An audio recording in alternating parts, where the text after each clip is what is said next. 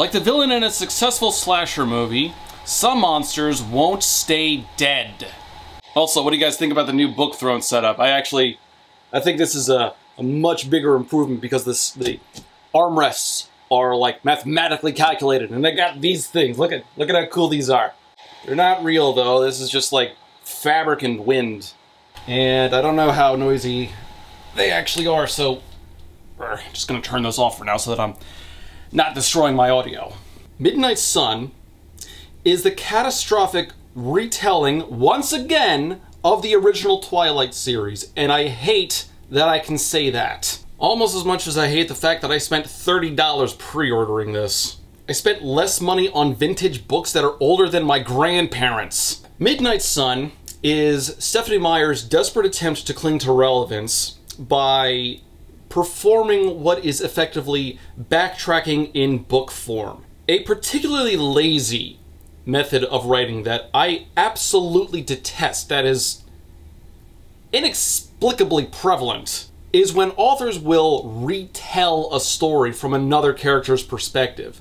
The problem with that is they almost always tell exactly the same story with so little difference that you're not getting a new experience. All the reader's doing is shelling out whatever they paid for the book to relive the same story. We've seen this with Veronica Roth, we've seen this with L. James, and now Stephenie Meyer is, well, I mean, she did this once before with Life and Death, but, I mean, that one was gender bent, and this is just Twilight from Ed's perspective. But this was not some sort of a sudden, desperate attempt at reliving her old success.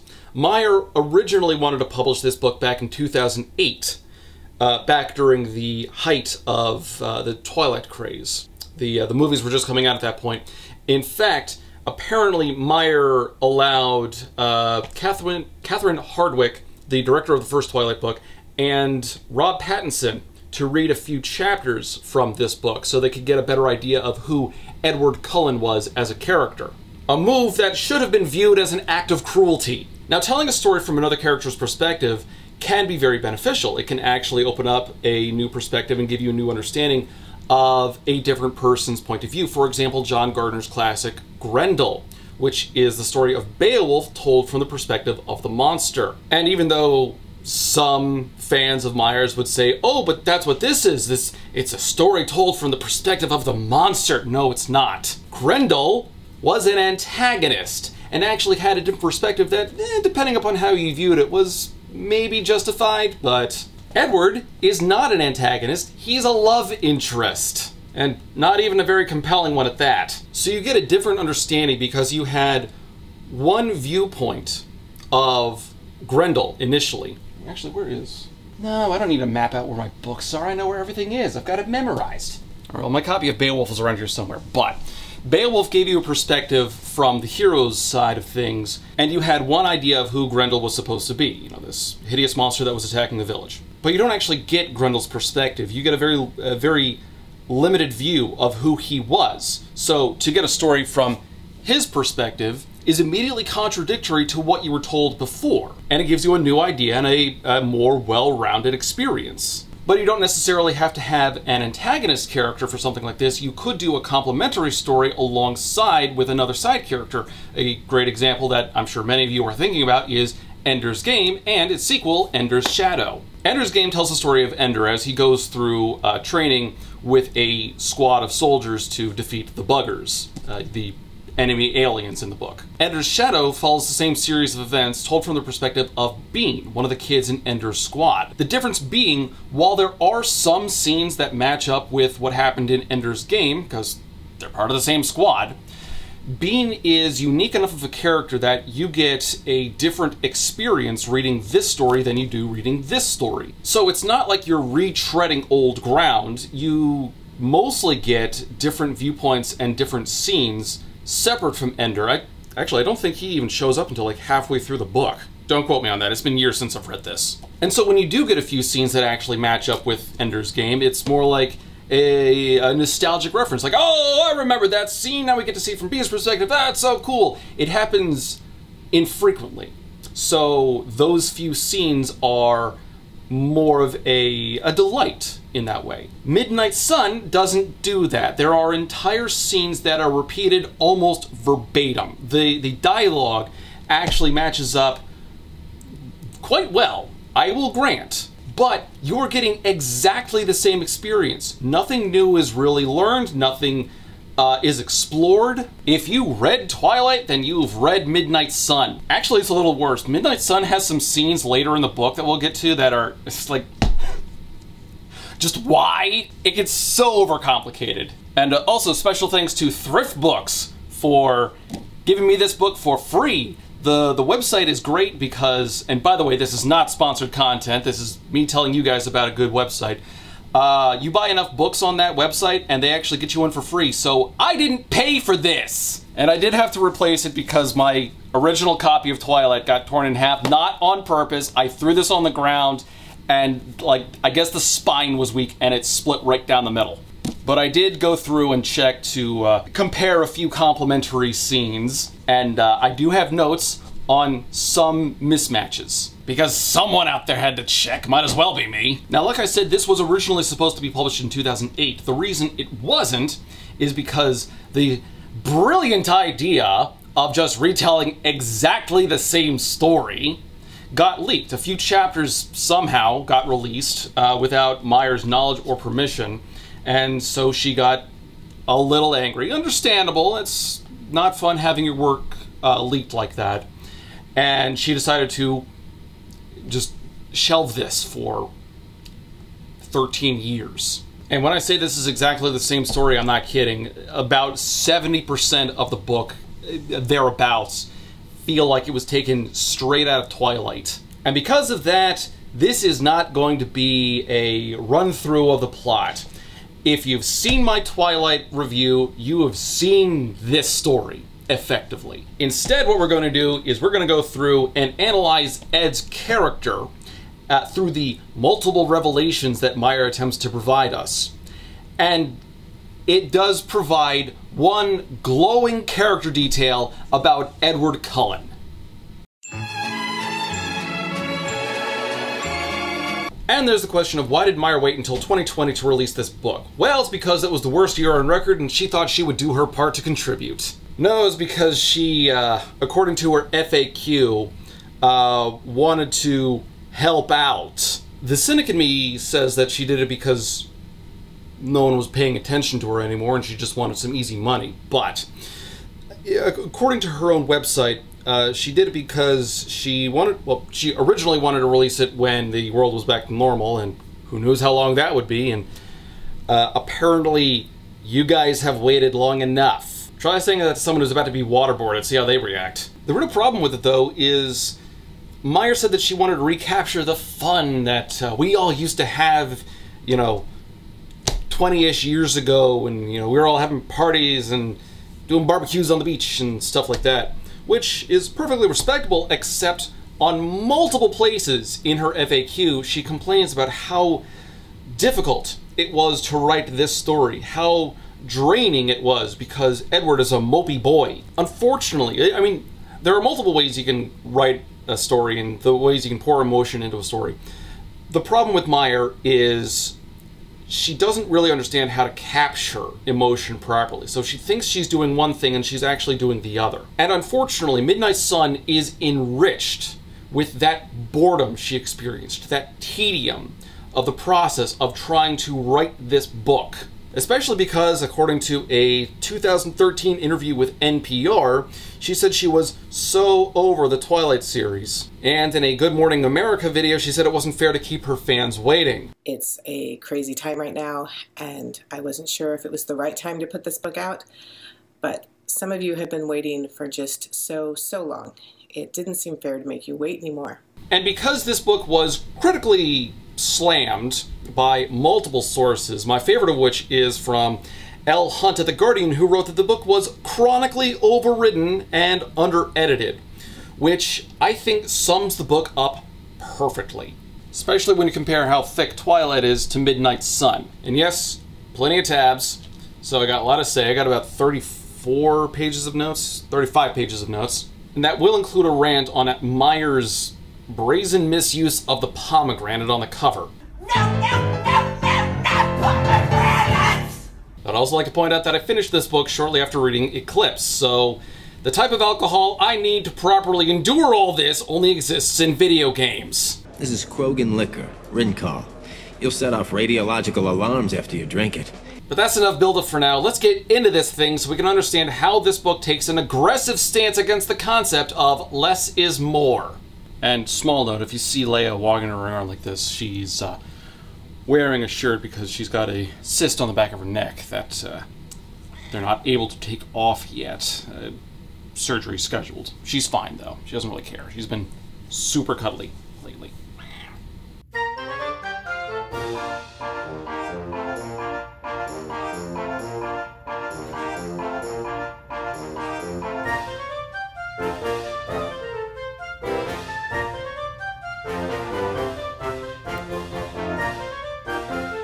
So appropriately enough, the book opens up rather cynically, which works because Ed is supposedly a high schooler, but also because he is a miserable little bastard. This was the time of day when I most wish I were able to sleep.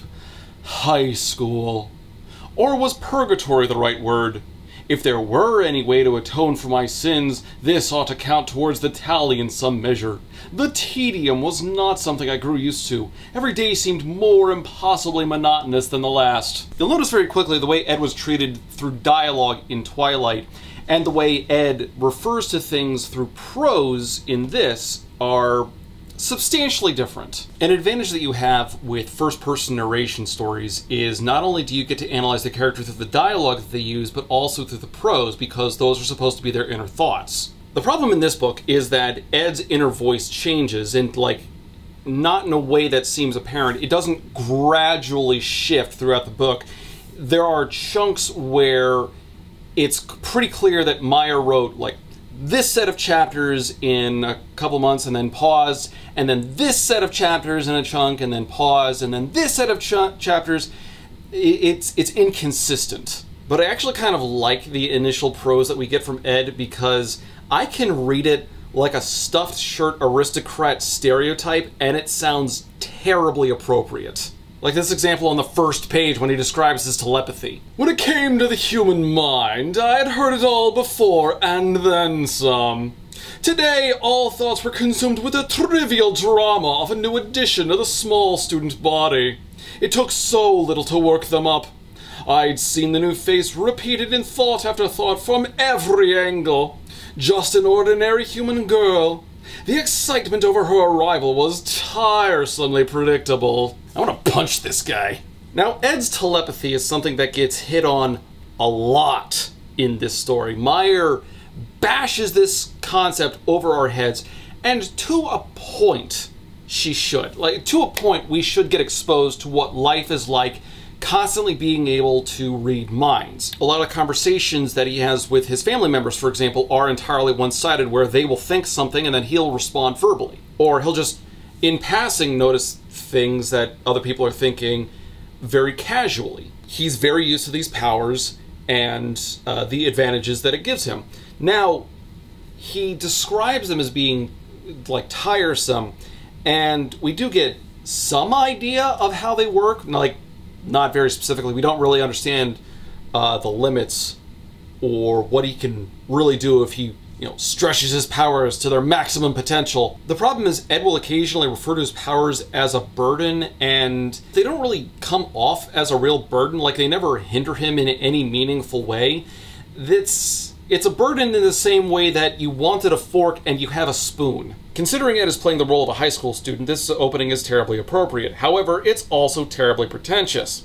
While Ed might be able to get away with this because of his age and exposure to classic literature, it feels like he's channeling the snobby, smarter-than-he-looks high schooler archetype, an overdone and usually annoying type of character. Love is just a transaction. We're all hardwired to desire. We present the correct set of desirable traits, and boom. We can turn it on, and we can turn it off.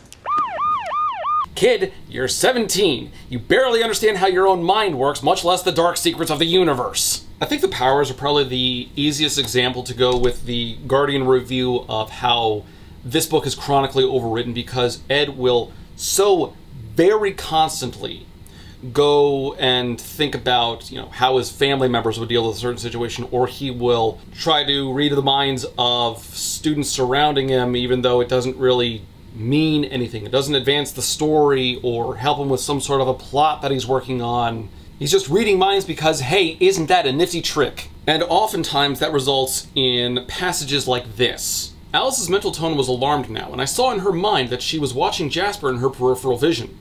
Is there any danger? She searched ahead into the immediate future, skimming through visions of monotony for the source behind my frown. Even as she did so, she remembered to tuck one tiny fist under her sharp chin and blink regularly.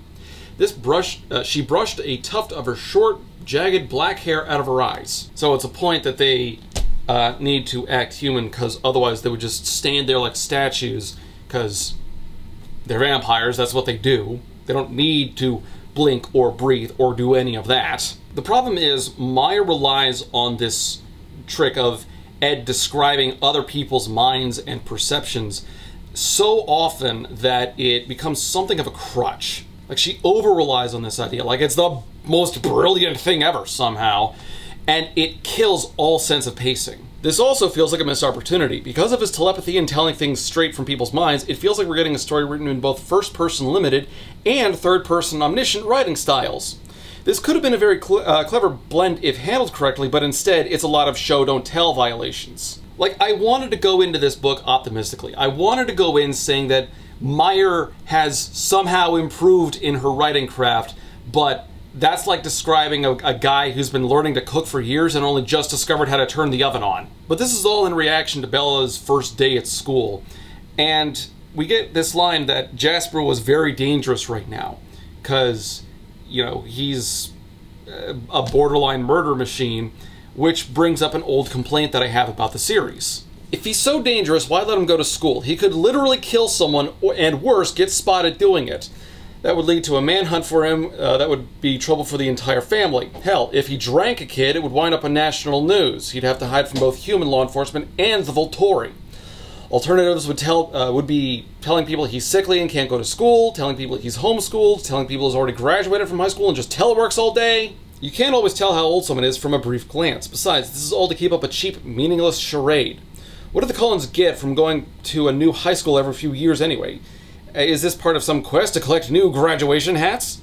They're all loners anyway that Ed says are universally avoided. Do they just go to school to stand out?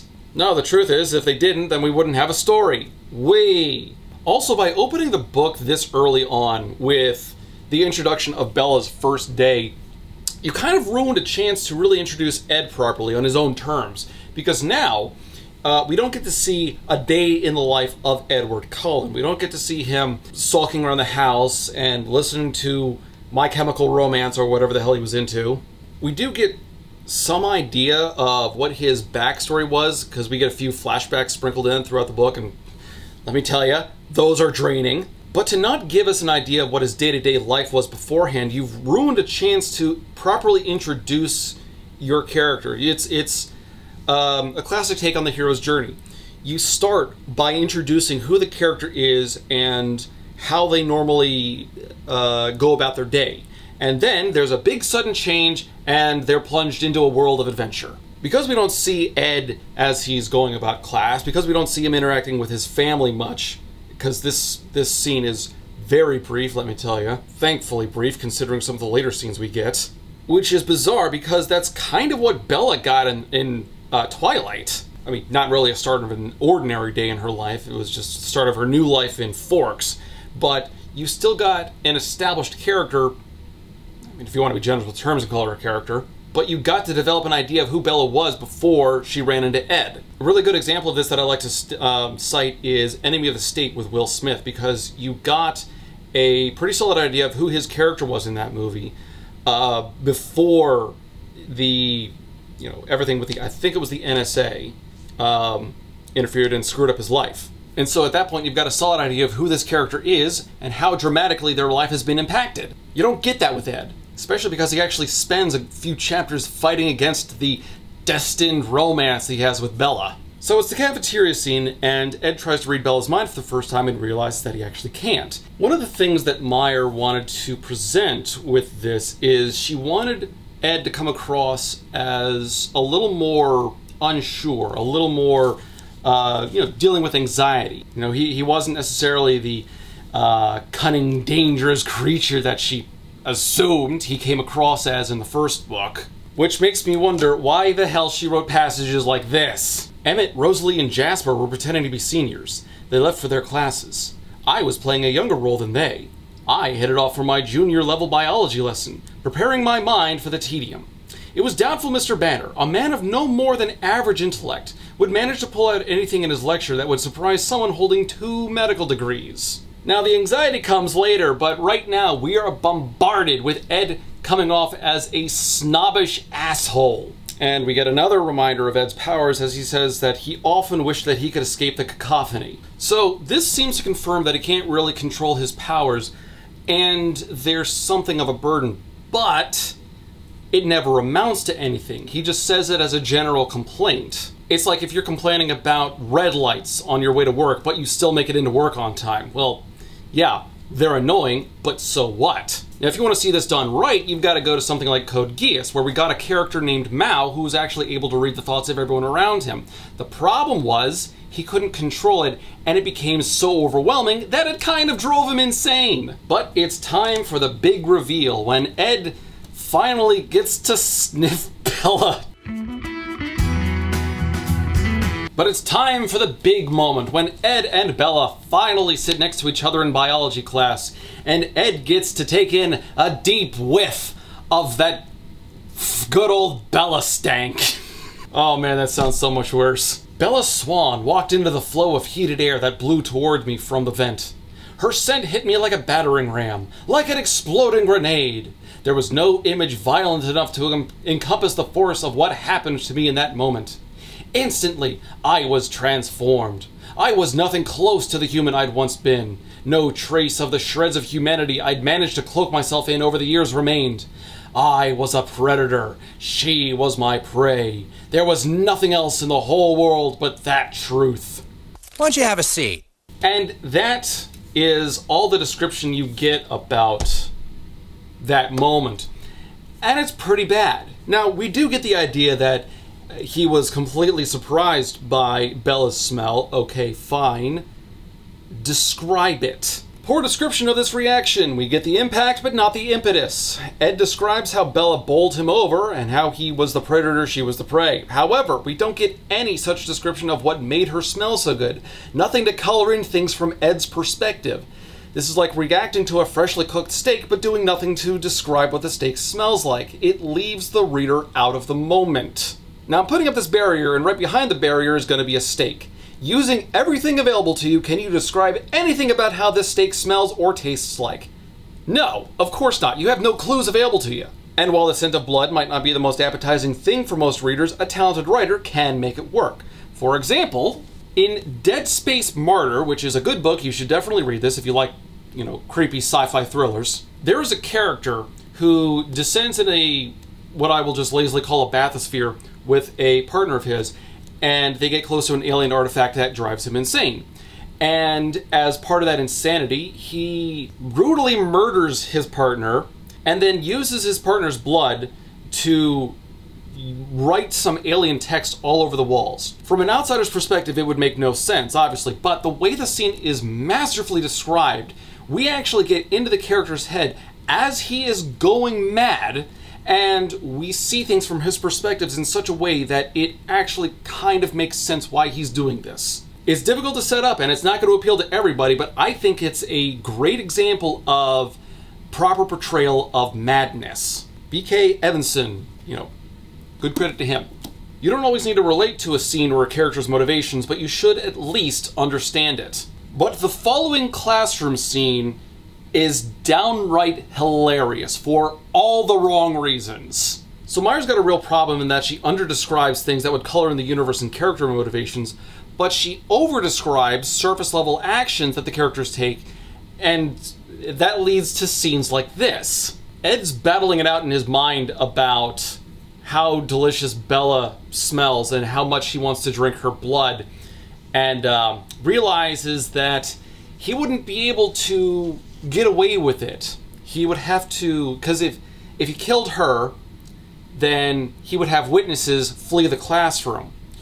And while he was taking care of the witnesses, killing them, her blood would get cold. And so we get Ed plotting out this horrid murder scene for a little over 2 pages. And her blood would cool while I murdered the others. The scent punished me, closing my throat with dry aching.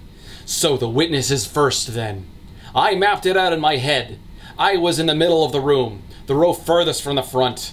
I would take the right side first. I could snap 4 or 5 of their necks per second, I estimated. It would not be noisy.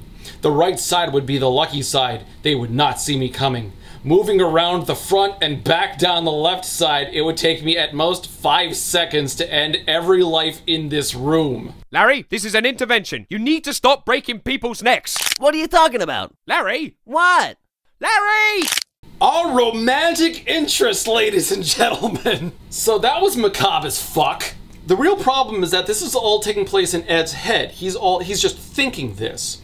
So everything that he is currently thinking it does reveal character, but it reveals this really disturbed character that I don't think Meyer's going for. And it amounts to nothing because none of the things that he thinks about come to pass. So this entire passage, while unintentionally hilarious, is a waste of time.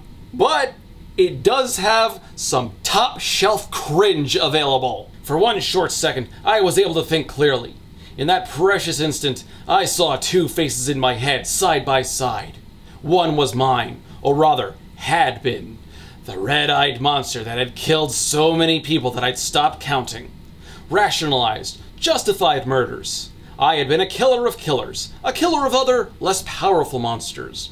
It was a god complex, I acknowledged that, deciding who deserved a death sentence. It was a compromise with myself. I had fed on human blood, but only by the loosest definition. My victims were, in their various dark pastimes, barely more human than I was.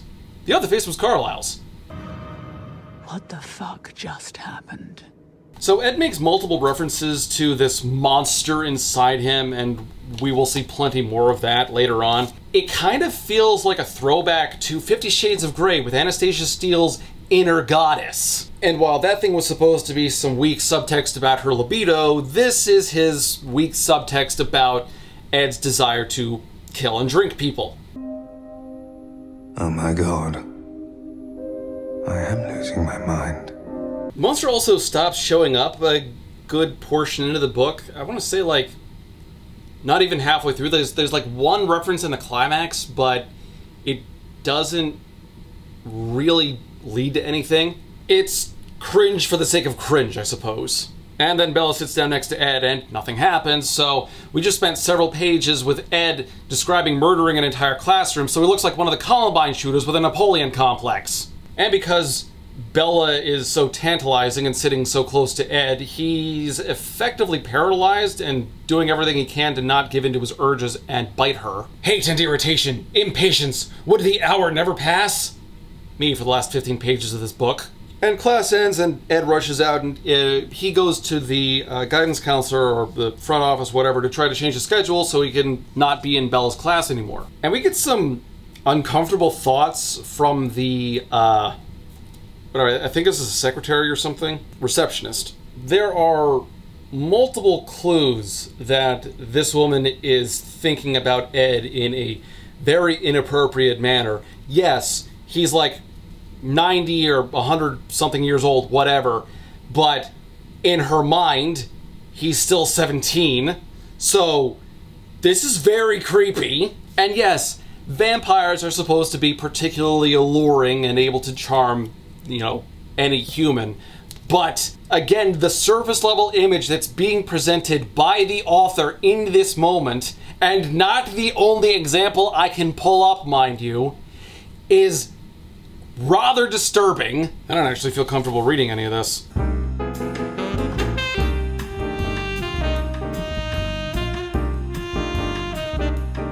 But Bella comes in and runs into Ed, and Ed has to leave, and he doesn't get to change his schedule, so he decides to run off for the weekend and go on a hunting trip.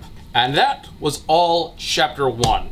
I'm not going to go for a chapter-by-chapter recap of everything because a lot of the problems just keep coming up like, you know, burst fire from a machine gun.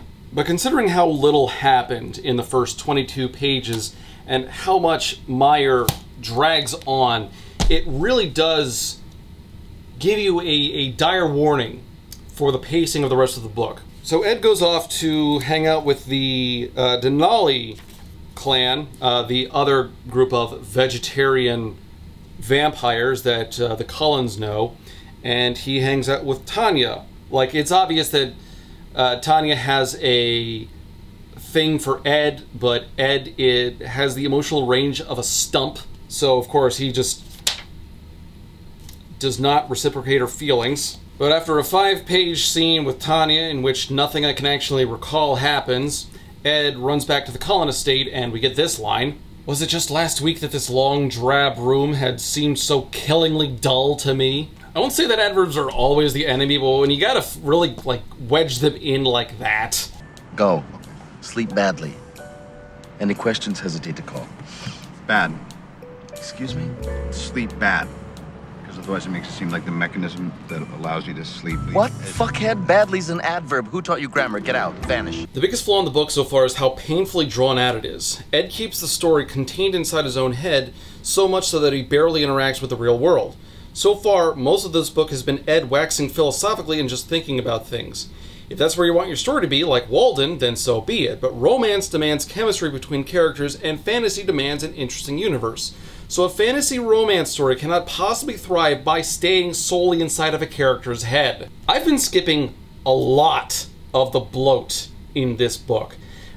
Frankly, I'm doing you guys a favor because this video would get real boring real fast if I did that. I'm just going to give you a brief example of what I'm talking about so you understand the nightmare that is this book.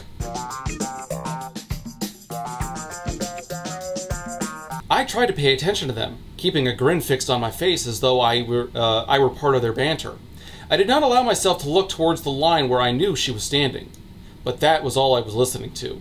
I could hear Jessica's impatience with the new girl, who seemed to be distracted too, standing motionless in a moving line. I saw, in Jessica's thoughts, that Bella Swan's cheeks were once more colored bright pink with blood. I pulled in a few short, shallow breaths, ready to quit breathing if any hint of her scent touched the air near me. Mike Newton was with the two girls. I heard both his voices, mental and verbal, when he asked Jessica what was wrong with the Swan girl. It was distasteful. God, I'm so disinterested in this. It was distasteful the way his thoughts wrapped around her, the flicker of already established fantasies that clouded his mind, while he watched her start and look up from her reverie as though she had forgotten he was there. What the fuck is that? It's like that. It's all like that. So little happens. At least half the story is just Ed thinking to himself. Ed keeps slipping between his thoughts and reality in chunks, so the story feels like it's being told by a narcolepsy patient dipping in and out of consciousness. So after staring at Bella for a good long while, Ed eventually has to go back to biology class.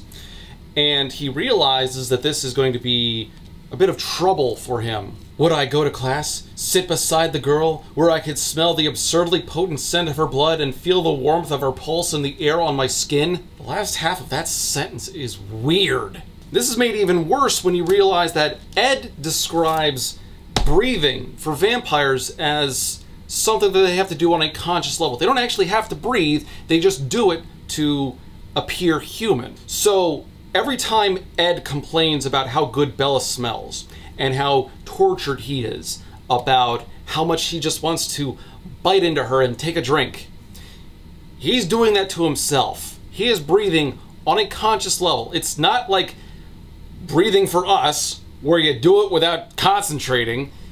It's doctor, it hurts when I do this. Then stop doing that.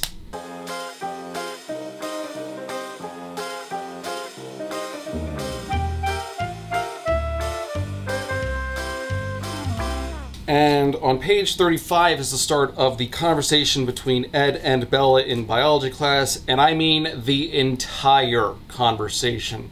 This is one of the few scenes that I actually went back and read alongside with the original Twilight, and it matches up, like, verbatim. It's, oh my god. Like, I wasn't interested the first time, and I'm not interested now. And I do like that Ed reflects at one point that Bella's answers were never what he expected, and they made him want to ask more questions. It does reflect a bit of character, because at this point he's become so unconsciously reliant on his telepathy that he can't read Bella. She is an anomaly to him, and normally I would say that that's good, except you don't need that much space in order to emphasize that point. If you sneeze, the residue that lands on your floor is deeper than these characters. And while we do get a shade of Ed's side of things in this conversation, as opposed to Bella's, what we get sounds more like the loser kid in class trying way too hard to impress people. Like in this scene, they're talking about Bella's stepfather, Phil, and how he plays baseball. Have I heard of him? I ran through the rosters of professional ball players in my head, wondering which Phil was hers. Probably not. He doesn't play well, another smile. Strictly minor league. He moves around a lot. The rosters in my head shifted instantly, and I tabulated a list of possibilities in less than a second. And that sounds really stupid, but to be fair, a second is about how long it would take for me to pull up everything I know about minor league baseball. And while Meyer's goal in this is to get us to understand Ed a little more using a template that she has already written and is, for some reason, limiting herself to, I'm not really understanding Ed on a deeper level. I'm just learning to hate Bella all over again. She was dull then, she's dull now. I mean, these scenes were bad enough the first time, but now Meyer has fluffed them up so much that it's actually hurting me to go through. But it turns out that Ed was not attempting to flirt or get closer to Bella. He was actually trying to scare her off. All the little markers and signs that were sufficient to scare off the rest of humanity did not seem to be working on her. Why did she not cringe away from me in terror? Surely she had seen enough of my darker side to realize the danger. How am I supposed to take this seriously? He is the Edge. His world is so bleak.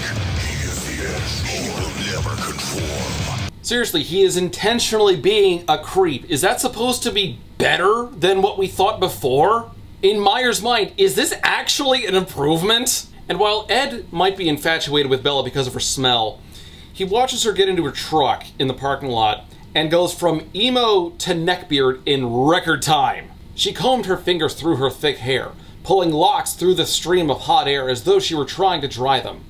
I imagined what the cab of that truck would smell like and then quickly drove out the thought. Yeah, it's possible to make your protagonist an utter creeper and still have the story work. This ain't doing it, though. Ed attempts to collect his thoughts by going on a hunting trip with Carlisle, and chapter 3 starts with, "Truly, I was not thirsty." Yeah, you are, bro! In a way, this scene does establish his relationship with Carlisle, with Carlisle being something of a father figure, appropriately enough. But the conversation is not worded nearly as well as it should be. I watched myself take a deep breath, saw the wild light in my eyes through the filter of his deep concern. Has any one person ever smelled better to you than the rest of them? Much better. Is this book secretly a parody? Dad, do you ever get that not-so-fresh feeling? You mean from the collection of smegma around the head of my uncircumcised penis? What the hell? No! Well, it's natural, son. And while Meyer did want to use this book to expand on Ed's character and flesh him out a little bit, I'm asking questions that I don't think I'm supposed to be asking. For example, we get this scene after they've finished up their hunting trip. While Carlisle went to dress for his early shift at the hospital, I stayed by the river, waiting for the sun to rise. I felt almost swollen from the amount of blood I'd consumed, but I knew the lack of actual thirst would mean little when I sat beside the girl again. So, question about vampire biology that I don't think I'm meant to ponder about. What happens to the blood they drink? Like, I get that it's nutrients for them and they would absorb it into their body somehow, but I mean, we're dealing with conservation of mass, so if he's feeling swollen, would that mean that there's excess? Is he actually swollen? Is it some sort of a weird feeling that he just has for this moment? Or when no one's looking, does Ed go to the bathroom and pissed blood? I have no idea how I was able to fit that in, but I did it! But the next day at school, the Cullens are hanging out in the parking lot when Alice gets a sudden vision of Bella getting squashed by a car. And we get this long, overly detailed scene as Ed rushes across the parking lot to push Bella out of the way and stop the van with his hand. The general rule that I got from William Goldman was the amount of time that it takes you to read a passage is the amount of time that it should take for the events in that story to actually occur. There are plenty of times when slowing things down and going to extra detail in order to heighten the tension works, perfectly well, because, when you're in that moment, when you've got the adrenaline running, your perception of time slows down as you take in every single detail around you. And that could certainly be happening here. But I don't see it legitimately happening for a little more than an entire page. And I'm not saying Alice had the vision and then Ed realized he had to move in order to get over there, and then he stopped the van and then Bella was safe. I mean, he grabs Bella here and the van comes to a stop here. And the problem is that Ed's thoughts escape the moment. He should just be concentrating on saving Bella and stopping the van, because that would keep the reader in the moment and that would keep the reader invested. Instead, Ed's thoughts drift off and he starts thinking about crap like this. When I heard her head thump against the ice, it felt as though I had turned to ice too, but I didn't even have a full second to ascertain her condition. I heard the van behind us, grating and squealing as it twisted around the sturdy iron body of the girl's truck. It was changing course, arcing, coming for her again, as though she were a magnet pulling it towards us. A word I'd never said before in the presence of a lady slid between my clenched teeth. I'd already done too much. As I'd nearly flown through the air to push her out of the way, I'd been fully aware of the mistake I was making. Knowing that it was a mistake did not stop me, but I was not oblivious to the risk I was taking, not just for myself, but for my entire family. Exposure! And this certainly wouldn't help.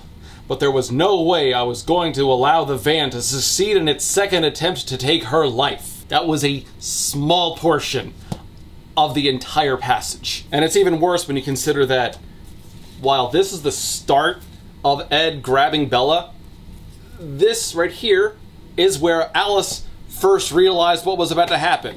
So, amazingly drawn out. Like, I'm almost impressed at how much bullshit and bloat and bloviating Meyer was able to stuff into this book. And after a very lengthy hospital scene, Ed is dismissed and he starts worrying about Bella. It shouldn't have been so hard for me to do the right thing.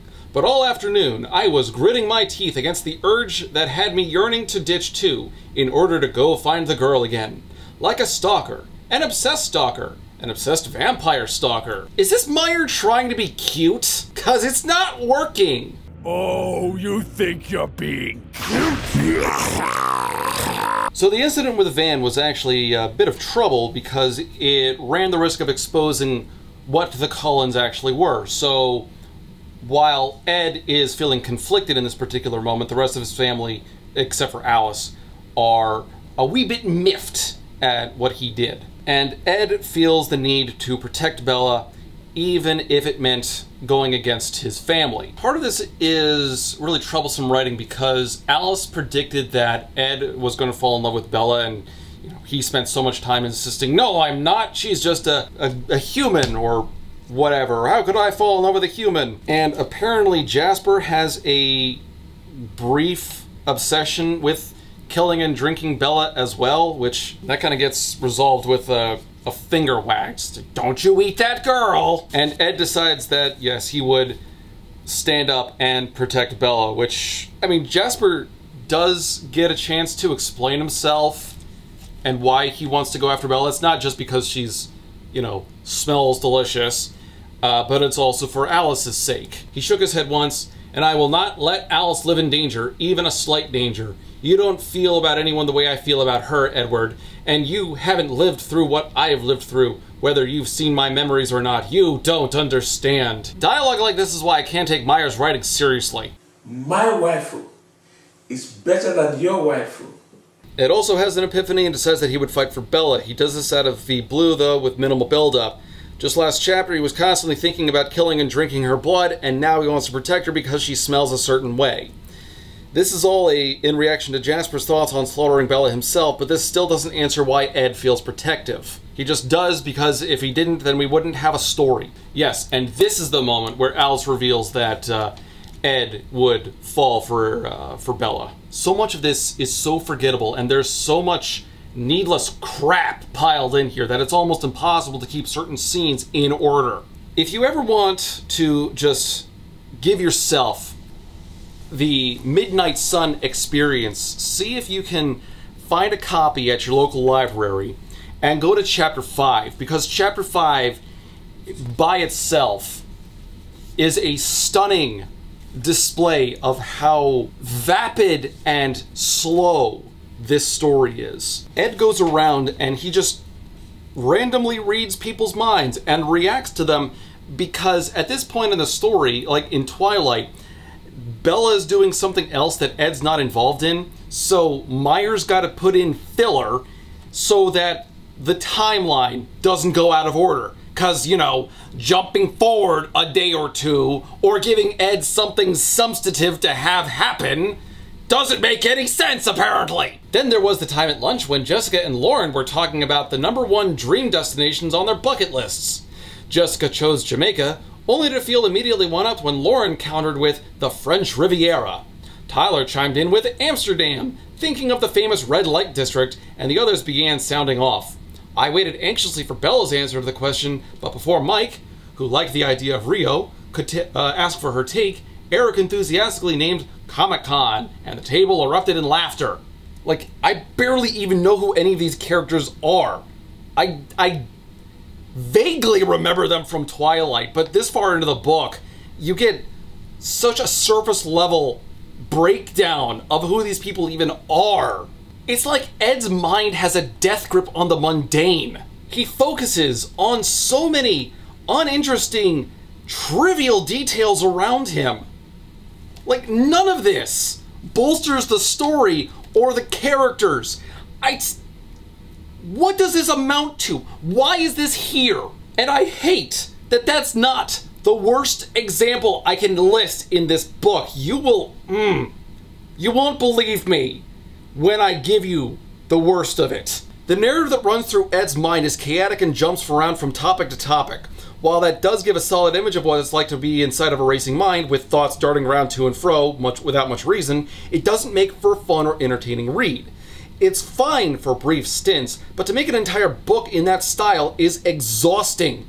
Ed just lets his mind wander about increasingly shallow subject matter while nothing of substance happens in the world around him.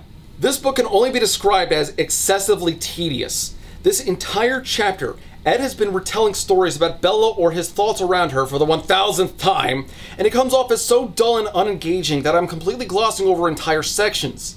This is just like the first book when I had to keep going back and rereading sections because I was glossing over those.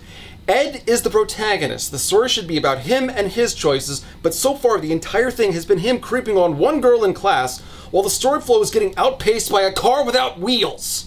I'm being serious when I say this. Meyer could actually teach a college-level class on how to bullshit and pad out your papers so much that you could write a 20-page term paper and still say nothing. Through all these little things, I was able to add the most important quality to my list, the most revealing of them all, as simple as it was rare. Bella was good. All the other things added up to that whole. Kind and self-effacing, and unselfish and brave. She was good through and through, and no one seemed aware of that besides me, though Mike was certainly observing her nearly as often.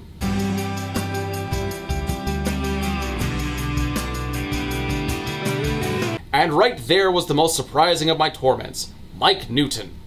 Who would have ever dreamed that such a generic, boring mortal could be so infuriating? To be fair, I should have felt some gratitude to him, more than the others. He kept the girl talking. I learned so much about her through these conversations, but Mike's assistance with this project only aggravated me. I didn't want him to be the one who unlocked her secrets. It helped. You know what, I'm actually not going to torture you with any more of that. So, you know that character that comes in every once in a while, like in sitcoms, who is excessively dull, and the joke of the moment is watching the straight man character react to how mind-rottingly bored they are of the moment, with the boring character talking about, you know, how they chose the right shade of paint for their kitchen. That is this book. Only the book is the boring character, and you, the reader, are the straight man. And the joke is somebody else laughing at your torment. A good way to exemplify what reading this book is like is to talk about various mind-numbing topics. The time I misplaced my pen, but it was under my chair. The time I went to get gas and saw a red Ferrari. The time I went to get ice cream and they were out of sprinkles, etc. And this scene just goes on and on as everyone's sitting around the same lunch table, and Mike is driving this conversation and getting Bella to talk. Ed is not even in this scene. So much of this book isn't Ed living his life, it's him watching someone else's story and narrating to himself. I'm not saying that such a story like that couldn't work, but the endless vapid inserts he keeps slipping in are driving me headlong into a coma. And we get more references to Ed's monster. Like, the monster liked that, and the monster inside me hissed with annoyance as I struggled. Monsters. Guess after this there'll be one less to worry about. Like, Meyer's attempting to personify this monster, this second personality in Ed, and it doesn't work at all.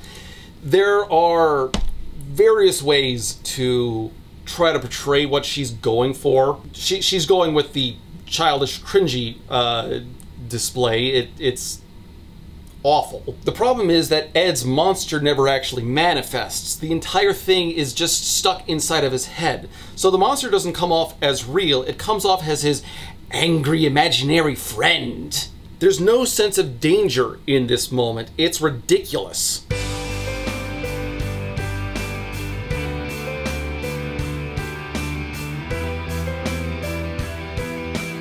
Now, you want to see a monster inside a person done well, I absolutely implore that you go check out Naoki Urasawa's Monster. This is my favorite manga in one of my favorite animes. It is gorgeous. Because the antagonist of the series, Johan, leaves breadcrumbs occasionally taunting the protagonist and his team, saying, you know, things about how the monster inside him is getting bigger. Help. The monster inside me is about to explode. What is this supposed to mean? He has a split personality? And that works because we actually see Johan do horrible, dangerous things. The idea that there's this deeper level of evil inside Johan works on a character level and on a thematic level. Even if you can't find the anime, definitely try to find the manga.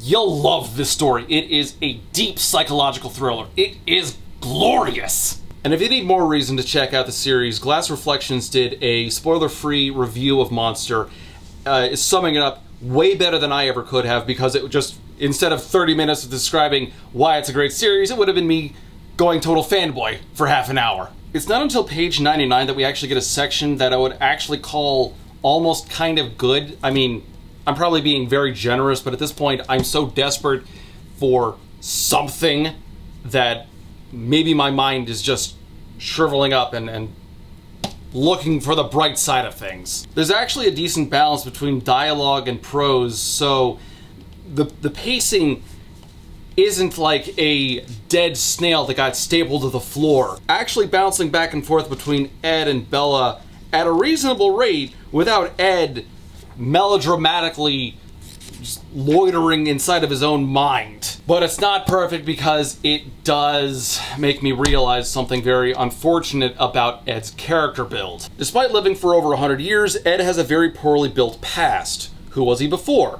What world events was he around for? Where did he live? What sights has he seen? He has room for an extremely colorful past, checkered with tragedy, joy, ambition, loss, love, and all sorts of trials. Yet given what we know about him and his past from the books, he could have just sat in his basement in his underwear eating Cheetos and watching TV. Readers want to like characters. They want to relate to them. They want to feel some kind of emotion in relation to them. They want to feel compelled. But Ed provides nothing to react to. He has an immensely plain character. Ed's defining feature about his past is how vacuous it is. And we do get a few scenes of Ed's past, but they feel like exceptions to the rule. He wasn't a guy who regularly went out on swashbuckling adventures and doing all sorts of heroic deeds, fighting in wars and protecting the innocent or anything like that. He was just some fucking teenager who just moped around all the time and occasionally talked to people when he deigned to. I mean, it's better than Esme's character, at least. Esme is so boring as a character, you could replace her with an upright broom. And if you have no idea who Esme even is, thank you for solidifying my point. And there's the tail end of Ed's conversation with Bella. And I spoke before about his dialogue versus his, like the voice in his dialogue versus the voice in his prose and the character that he exudes there. And they're so different. It's actually kind of painful. So this is Bella shooting Tyler down. He's asking her to the like upcoming dance, and she's trying to say no, and Ed is sitting in the back just reacting to it all. The horrified expression on her face was priceless. It told me what I should not so desperately have needed to know.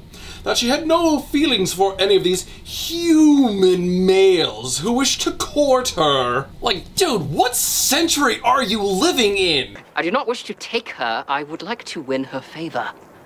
Like a gentleman does a lady. That just does not compute with me. I don't understand what you're saying. Digging the accent, but don't understand you. Ed's tone and lexicon switch between modern day and pretentious Victorian Pratt. There are plenty of authors who have trouble getting different characters to sound different. Meyer is having trouble having one character sound the same. But through all of these trials of Bella almost getting hit by a car because someone else screwed up, Ed decides that Bella is far too clumsy to be left to her own devices. And he has this vision of a meteorite, like, hitting her or something.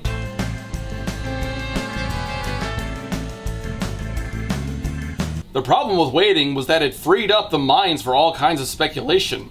Obviously, the meteorite was just a metaphor for all the unlikely things that could go wrong. If it was obvious, then why did you need to spell it out? If you have no faith in your readers being able to pick up on things like that, especially when they're easy, you're not going to give them much to really engage their imagination with, and your story's not going to have any staying power. But no, Ed needs to protect Bella from the metaphorical meteorite. So he breaks into her room. Yes, this is how Meyer justifies Ed stalking and creeping on Bella. He's just trying to protect her. I was repulsed by myself as I watched her toss again. How was I any better than some sick peeping Tom? I wasn't any better. I was much, much worse. I relaxed my fingertips, about to let myself drop. But first I allowed myself one long look at her face. Still not peaceful. The little furrow that was there between her eyebrows, the corners of her mouth turned down. Her lips trembled, and then parted. "Okay, Mom," she muttered. Bella talked in her sleep. Curiosity flared, overpowering self-disgust. So long I'd tried to hear her and failed. The lure of those unprotected, unconsciously spoken thoughts was impossibly tempting. What were human rules to me, after all? How many did I ignore on a daily basis? Our hero, everyone! An unrepentant stalker. You got it from his point of view. He knows what he's doing. He knows what he's doing's wrong. He doesn't give a shit. He's doing it anyway. I'm just gonna show you guys this. He then proceeds to watch and listen as she eventually says his name, and he decides that he loves her. And from there all the way to the bottom, that's the stalking scene. And he decides from then on to break into her room and watch her to make sure that nothing goes wrong because of the various examples of Bella's life being put in danger, of, you know, the one time that somebody else screwed up and almost hit her with a van. You know, you really got to be careful about those midnight van raids on second-floor bedrooms. What I don't understand is, this is a second-floor flat. You ever seen Dukes of Hazzard? Obviously, Ed is very well appraised of the minivan massacre of 1996, in which a 10-story apartment building was raided by a bunch of soccer mom cars. God, this is stupid. But this revelation that Ed loves Bella kind of unintentionally reveals some contradictions within Meyer's world building. I was going to save this rant for the Breaking Dawn review, but might as well give it here at the very least. Ed realizes that he loves Bella, but why? Is it because he's drawn to her as a destined or bonded soulmate? That makes God look really cruel because they were born 100 years apart. Vampirism was the only way for them to meet each other. Right now in the book, it feels more like he wants her because all the boys in class want her. The entire chapter was just three other guys hitting on Bella and asking her to the dance. Why include all of that if this wasn't the conclusion that Meyer had in mind? Or did she just not think her story through? Ed seems to be going for this because Alice predicted it, and in a lot of ways that makes the book look really fatalistic. So I guess the book is going for why fight fate? I mean, the concept of free will within the Twilight universe is already kind of nebulous and ill-defined. This book is unreasonably long. So one of the things that Ed uses his powers for is stalking Bella, obviously, but he does that by reading people's minds and then seeing what they see. Like, he can actually effectively see through their eyes. I followed her all day through other people's eyes, barely aware of my own surroundings. And you know what? I can accept that Ed's powers, as loosely defined as they are, can do this, that he can effectively spy on people by seeing what they see. But that doesn't work within the story that Meyer has already crafted. Do you want to know why? If that's the case, then why in New Moon did Alice stay behind in Italy when Bella ran to save Ed from glittering himself to death? If Ed can see through other people's eyes, why didn't Alice run with Bella while thinking, Bella's alive, she's here with me? I think Meyer either doesn't know how Ed's powers work, can't fit them well into the story, or she just retconned this. None of these options are good. Ed also breaks down how clumsy he sees Bella as, like she's tripping on sidewalk cracks and things like that, but it doesn't really necessitate a vampiric bodyguard breaking into her room at night. I was surprised watching Bella stumble through the day, tripping over cracks in the sidewalk, stray books, and most often her own feet, that the people I eavesdropped on thought of her as clumsy. I considered that. It was true that she often had trouble staying upright. I remembered her stumbling into the desk that first day, sliding around on the ice before the accident, staggering against the low lip of the door frame yesterday. How odd. They were right. She was clumsy. And that moment is punctuated as she catches the toe of her boot on the carpet and literally falls into her chair in class. Clumsy is one thing, but if she really has as much trouble as this passage implies, she should be required to wear a bike helmet and padding everywhere she goes. What's sad is that her clumsiness isn't even really a defining trait. It doesn't come up enough for it to really be a trait, and it never affects the plot. Meyer's effectively playing on a meme, like not even a good one. And this clumsiness is used again as Bella stumbles twice on her way to Ed's table in the lunchroom so they can have a conversation, which goes on forever, let me tell you. But this is one of those moments where I actually found a difference between Midnight Sun and Twilight, because this actually equates to page 87 in Twilight, where no such trip actually happens. In a thankfully short description, Bella just thinks, when I reached his table, I stood behind the chair across from him, unsure. No mention of tripping anywhere. And this is me really overanalyzing this because I don't think that Meyer actually planned this too well, but Meyer's writing choices seem to come in chunks, like her chapters will focus especially hard on one minor point like Ed's jealousy, Bella's clumsiness, or Ed's bloodlust. Just beats the hell out of one point to the ground. On one hand, it suggests that Bella early on didn't really see too much detail in what was going on, or she's so used to her own clumsiness that it doesn't really register in her own perspective. But it does kind of suggest that Bella is such a welcome change in his life that Ed is soaking up every minor detail that, you know, regarding Bella, to the point where he's remembering things that she doesn't. It suggests a deep attraction to her to the point where he doesn't even fully understand it. His mind is doing this on an unconscious level, trying to absorb everything about this girl. Now, do I think that Meyer is actually going for this approach? No, I do not. I believe that she is forced into a template by the original Twilight, and she is inserting as much detail, no matter how mindless and unachieving it is, in order to make this story as fat as possible, possibly to justify a $30 price tag. There's an utter lack of tonal consistency throughout the book. Ed changes the way he thinks and talks frequently between chapters.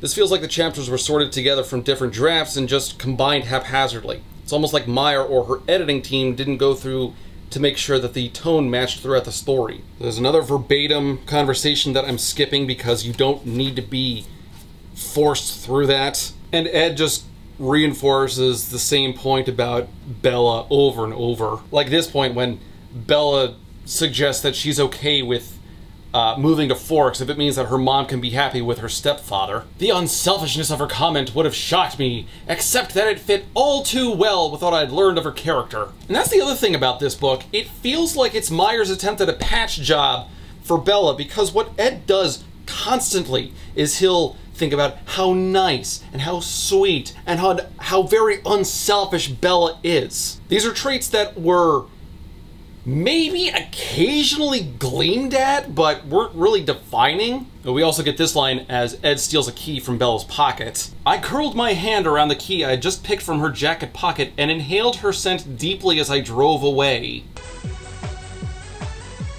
Who sniffs keys? Next chapter, Ed's hanging out at home, and we get some kind of setup almost for Esme. Like, I think that this is a glorious example of how poorly defined Esme is as a character, and if I've got to spell it out, she's Ed's adopted mother. Esme was upstairs, humming over a set of blueprints.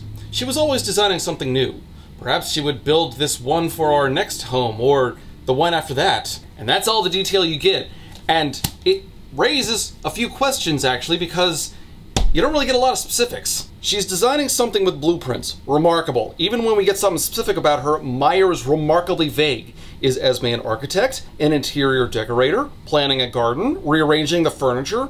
We have no idea what's going on with a given context. Why is she even in these stories? I mean, I know why she's in the stories, so Carlisle can have a wife. Why doesn't she have a personality? Ed goes hunting with Emmett, and he confirms that he cannot turn his powers off. And then we get another scene where he's creeping on Bella, and it gets so much worse. Bella was sleeping peacefully when I climbed up to her bedroom window early Monday morning.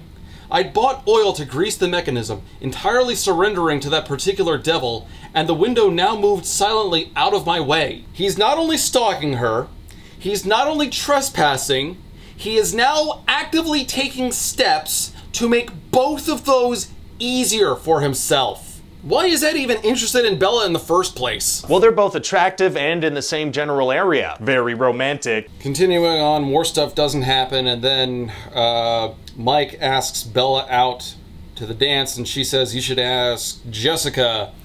And Ed is watching all this, of course. It must be selfishness that made him blind to others, and Bella was so unselfish, she saw everything. You know, at some point, you've got to assume that your readers are smart enough that they can remember concepts for more than 5 seconds. The constant repetition is what kills it for me. Most of Ed's passive observations, aside from being continuous padding and rehashes from the first book, seem like an attempt to repair Bella's character.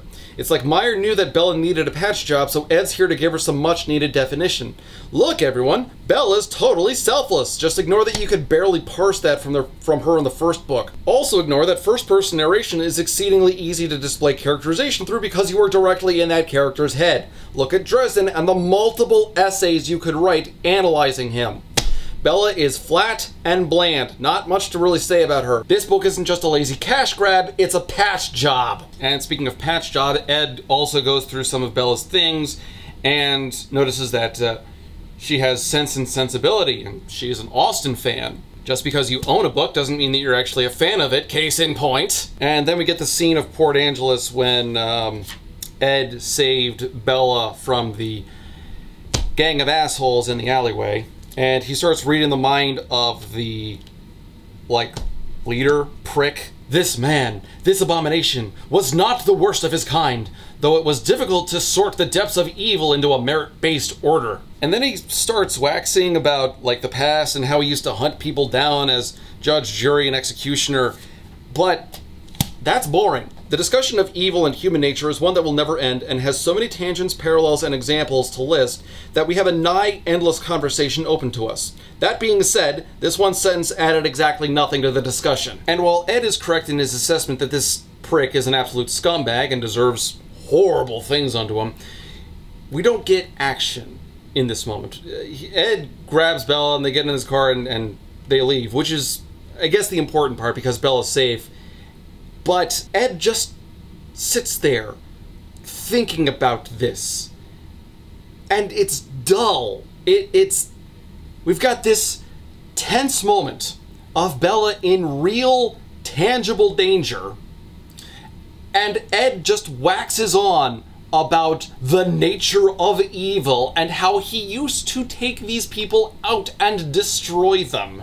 I mean, we get no real details of any of that, so this is just more empty nothingness. Not only does this internal monologue take away from the tense moment at hand, it also, later on, kind of feels like a separate patch job from what Meyer's doing with Bella. I imagine that this could be Meyer reacting to some criticism about how this prick was allowed to get away unscathed, and how Ed knew what his intentions were and did nothing. So now this gaggle of assholes could go and prey on somebody else. So Meyer had Carlisle show up later and, like, get this guy arrested for something. Like, this moment should be focused on Ed protecting Bella and saving her from these bastards. And instead, he's thinking about his past and what he used to do, and does it in a way that isn't really reflected in the here and now. I mean, he thinks about how he's trying to be a better person, and later on he discusses how he's trying to redeem himself after being a killer for as long as he was, however long that was. So I understand why he's not taking action here, but prattling on isn't interesting. It doesn't take that long to sum up all of his thoughts. You could have done all of that in a paragraph, and he goes on for almost a full page. So Ed takes Bella out to dinner, and we get the full, again, verbatim discussion from the first book. And somewhere in the scene, Ed gives a comparison saying, "For just a second I saw Persephone, pomegranate in hand, dooming herself to the underworld." So we have confirmation this is a connection to the story of Hades and Persephone. And if you're not familiar with the story of Hades and Persephone, short version, Hades coveted Persephone and brought her to the underworld, where he got her to eat 6 pomegranate seeds.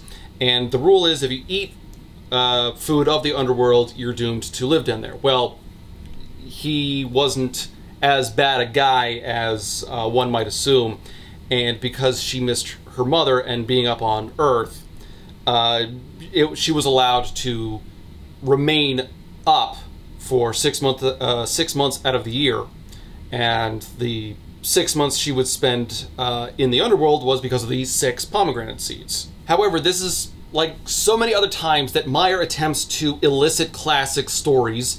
Meyer only understands a very compartmentalized, surface-level understanding of it. First off, the story of Hades and Persephone is an attempt to explain why we have seasons. It's because in spring and summer there's life because Persephone is up on Earth, and then fall and winter when everything is dying and dead is because she's down in the underworld where she can't use her powers to bring the flowers and the grass and the trees and everything, makes everything look all pretty. But also there's a very limited understanding of who the characters in this story even are. So Ed would be Hades and Bella would be Persephone. Okay, that's obvious enough, but where's the pomegranate? What is the pomegranate in this scenario? It doesn't exist. It can't be vampirism because that is a one-time no-goesies backsies kind of a deal. Bella can't be a vampire for 6 months out of the year, and then go back to being human for another 6, she's stuck as a vampire. So the comparison there, which is the only thing I can really think of in this comparison, doesn't work. Meyer's just using this here because Hades is a dark, misunderstood bad boy, and Bella's the really pretty girl. Those are such vague descriptions that you can use multiple other different story types. It's one of those things about comparisons that people try to make. You can compare anything to anything. It doesn't matter how thin the comparison really is. People will try to make that argument if backed into a corner.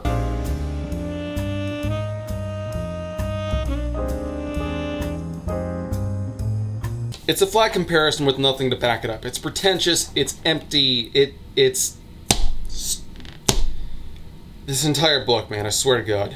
The story, quote-unquote, continues, and Bella has her weekend getaway, the walk on the beach with Jacob, as he floats the idea of vampires being a real thing. And Bella reveals that she got the story out of Jacob because she attempted to flirt, and it worked better than she thought it would. Ed's reaction is dense. I could just imagine, considering the attraction she seemed to hold for all things male, totally unconscious on her part, how overwhelming she could be when she tried to be attractive.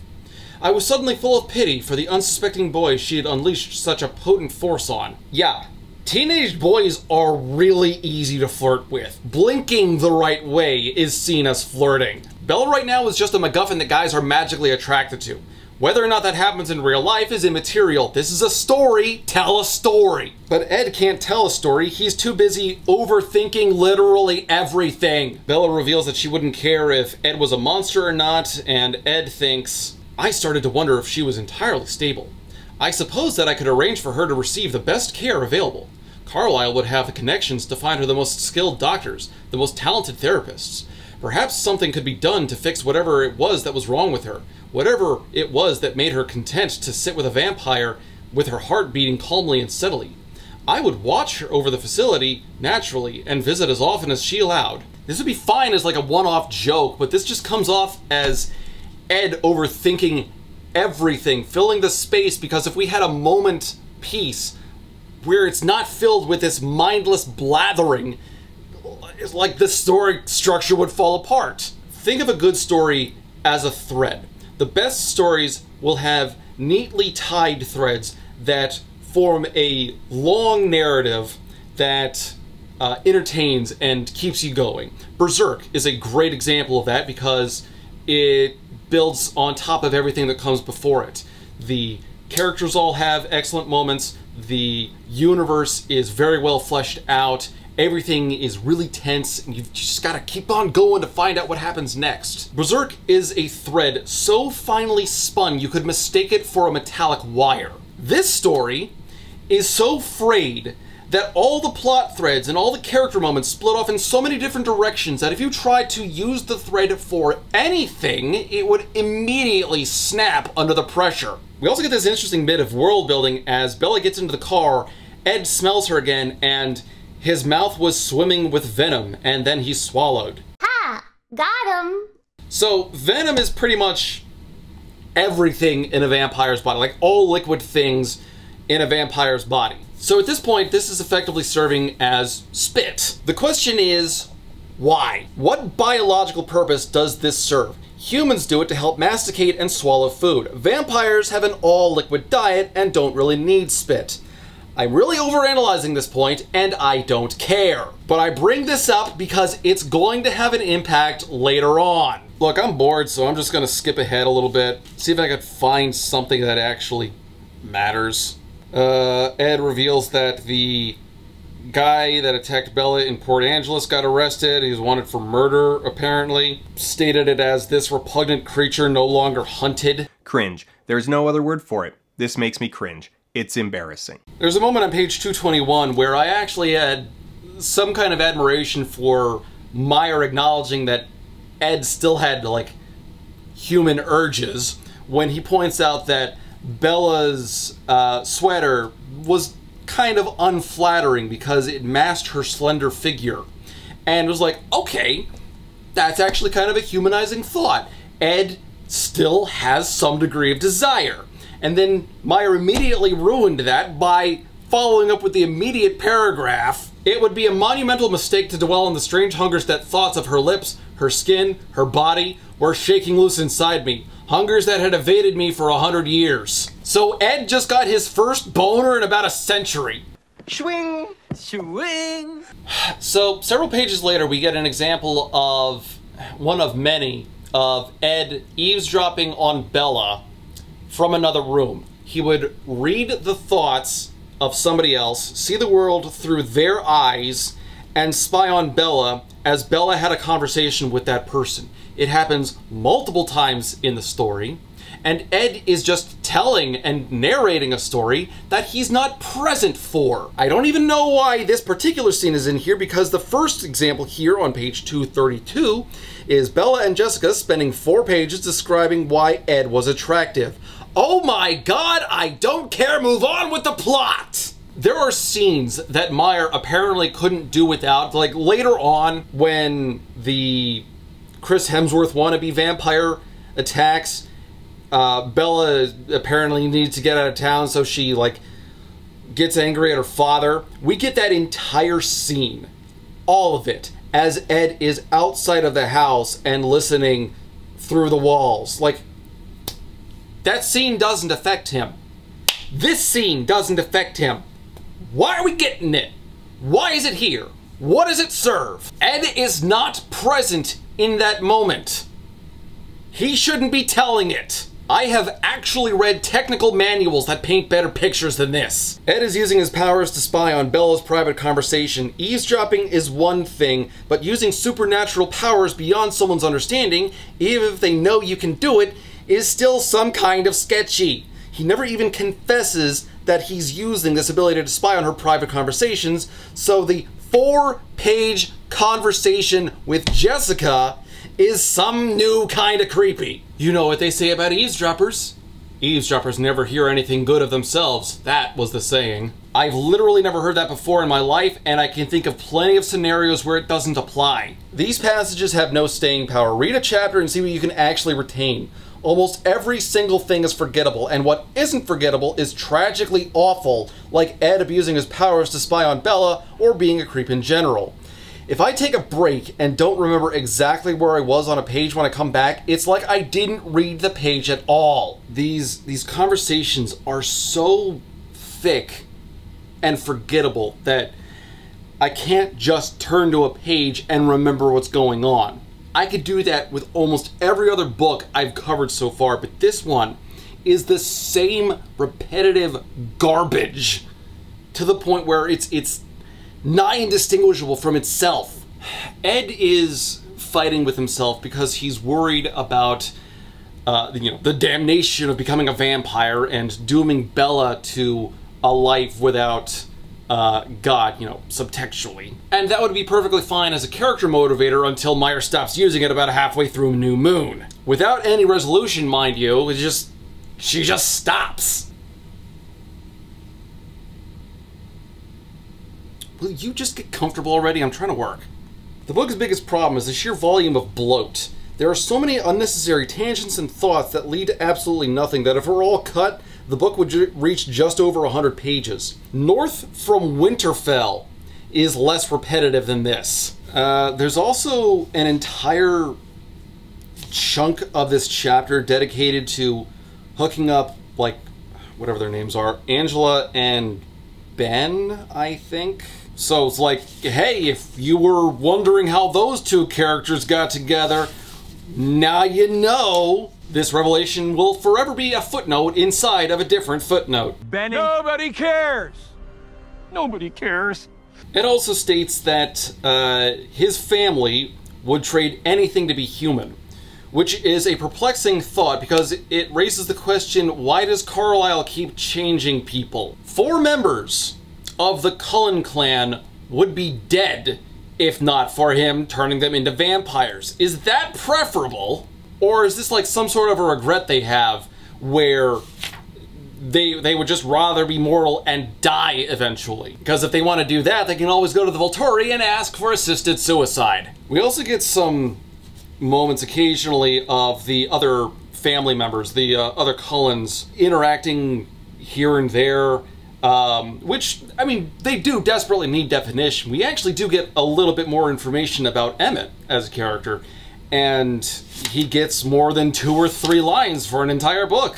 But perhaps the one who gets the most definition would be Rosalie, who looks so much worse than she did before. I mean, look, I've called her a bitch, and I'll stand by that now more than ever, because Rosalie was originally supposed to be Ed's wife. That's why Carlisle turned her,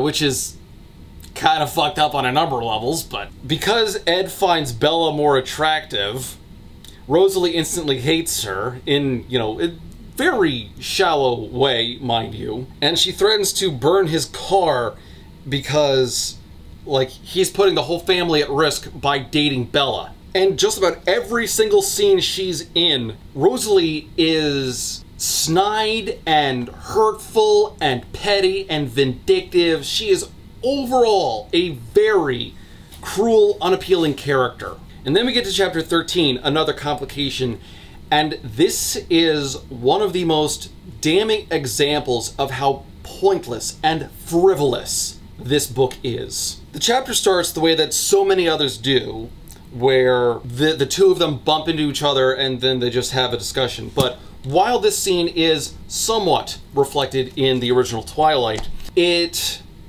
didn't go into nearly as much exhaustive detail, because there was something of a brief conversation, and then on page 229, the conversation goes from favorite color to favorite CDs and things. But the entire conversation in Twilight is about a page.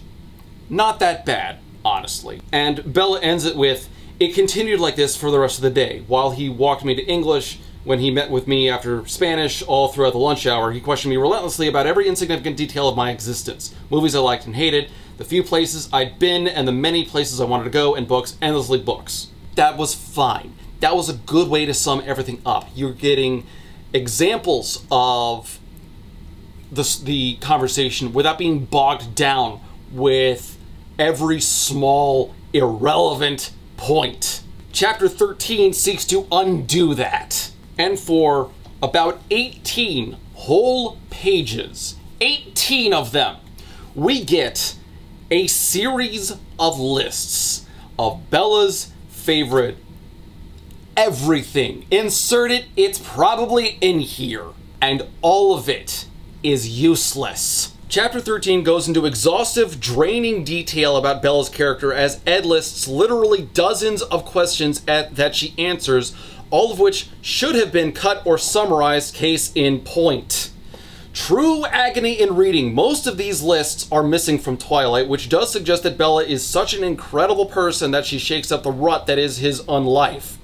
He seems to memorize every detail about Bella and the interactions he has with her. Meanwhile, Bella gleamed over various details, suggesting she didn't know how important Bella was going to be in her life, and that she was just going for the ride. That or Meyer was backfilling where she could, because she admitted to herself that Bella was a piece of cardboard and didn't know how to build character on top of how flimsy her template was. What's especially weird is that there's almost no detail in the original Twilight.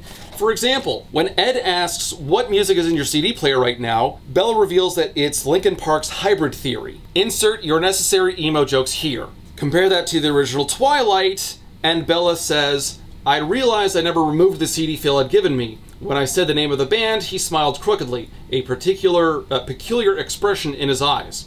He flipped open a compartment under his car's CD player, pulled out one of the 30 or so CDs that were jammed in all over the small space, and handed it to me." You know, in theater, one of the things that they try to get you to do is workshop characters. You list all sorts of things to describe the character you're playing.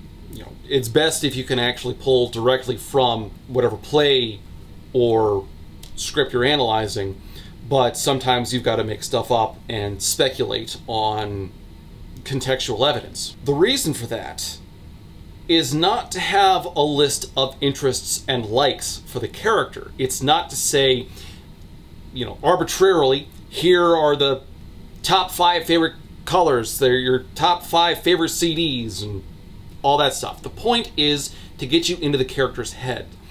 Why is this their favorite color? Why is this their favorite CD? Why is this their favorite place to live? The why is the important part. Meyer spends 18 pages giving me list after list of Bella's favorite things, and it doesn't tell me one iota about her as a person. I can't tell you why any of that, with one exception: brown is warm. That is, like, favorite color is brown because, I mean, it changes from day to day apparently, but tree trunks, rocks, dirt, it's all covered up with squishy green stuff here, and it just reminds her of home, apparently. That is the one thing of substance. At the very start, everything after that, for the remaining 17 or so pages, completely pointless. Especially when you consider that Bella has a very safe collection of favorite movies. For example, Monty Python and the Holy Grail, Vertigo, Pride and Prejudice with Colin Firth. These are all things that don't really tell you that much. It's, why does she like them? What's the reason for it? Monty Python and the Holy Grail is, you know, in many people's opinions, one of the greatest comedies of all time. I mean, I like that movie because I watched it with my father growing up. It was a bonding moment for us. I mean, it's a funny movie regardless, but that's why I like it. Why does Bella like it? Why is that one of her favorite movies? I had more fun reading Empress Teresa. Also, she tries stepping on my turf by saying The Princess Bride, that the book was much better than the movie, when I can actually confirm that the differences between the book and the movie are so minor, it's barely worth discussing.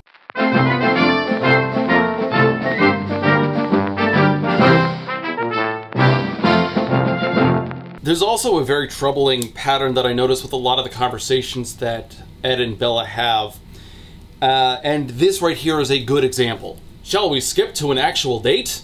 You mean like someone asked me out in advance and then we went someplace alone together? That sounds like a workable definition.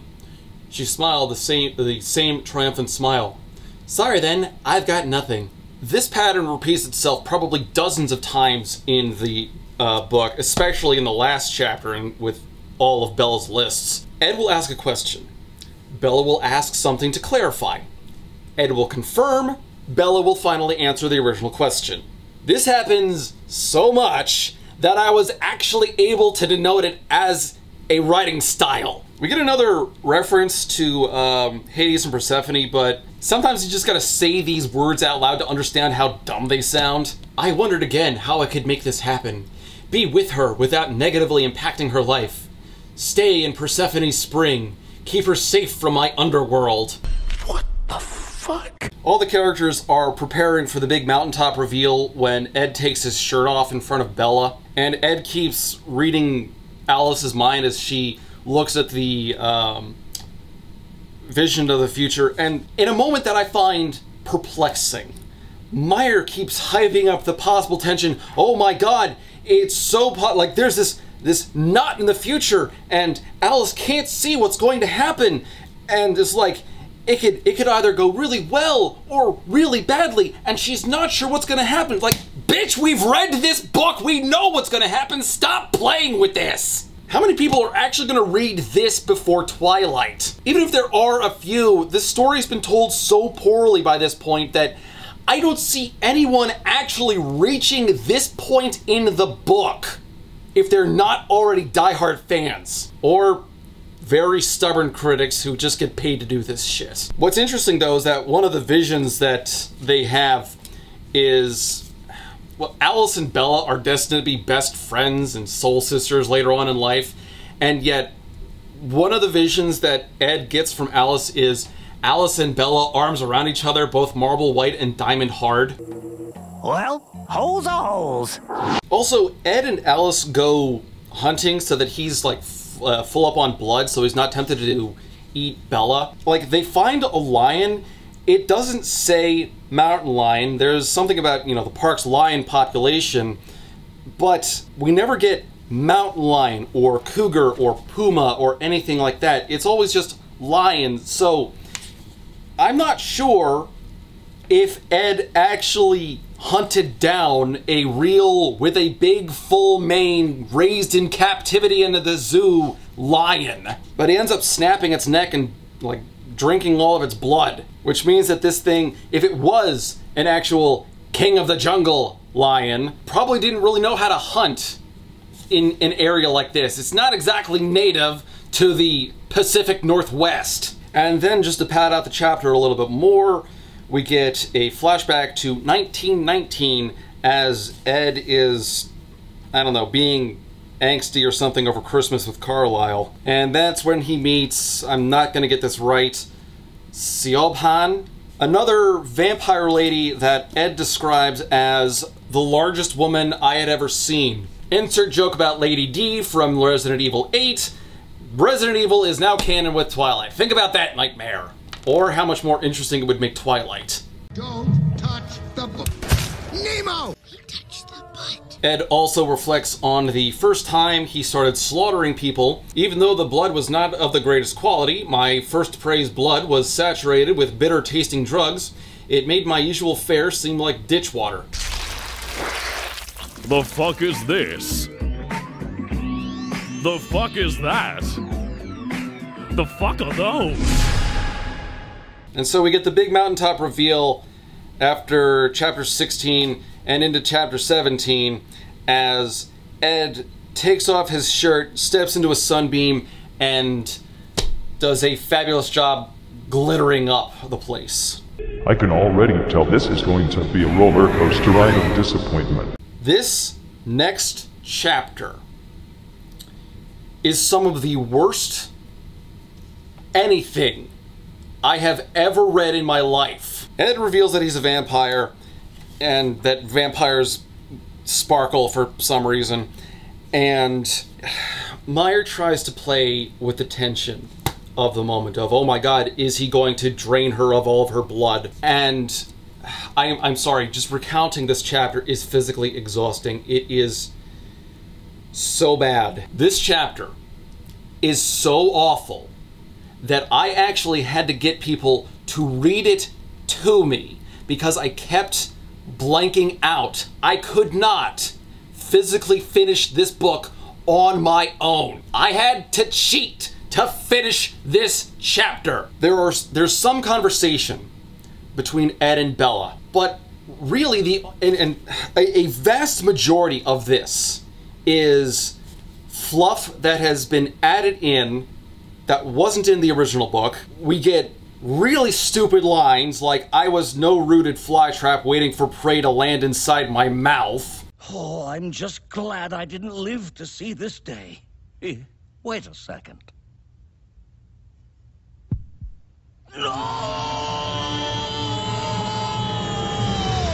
Ed goes back and forth thinking about how his family would react to this, what they would think. They reminisce on some past events. None of it grabs your attention very well. A lot of it is stuff you've already read and are already well appraised of. And physically, the only things that happen are Ed reveals that he's a vampire and does the sparkle thing. They lounge around a meadow for a bit, and then they wind up at Bella's car because it's time to go home. Take a guess on how long you think this chapter goes on. It's not 15 pages. It's not 20. This goes on for 40 pages. 40 pages of the most mind-numbing, physically draining, nauseating bullshit. I am sorry. I am just absolutely livid at the moment. I am actually angry at Meyer that she would waste so much of my time as I went through this tripe fucking nonsense for this long. None of it, which so much of this could have been cut.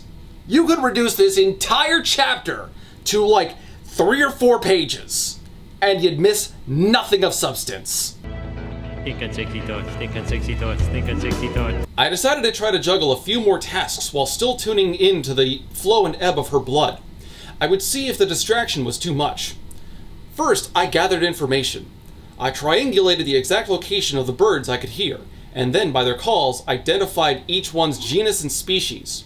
I analyzed the irregular splash that revealed life in the stream, and after equating the water displaced with the size of the fish, deduced the most likely variety.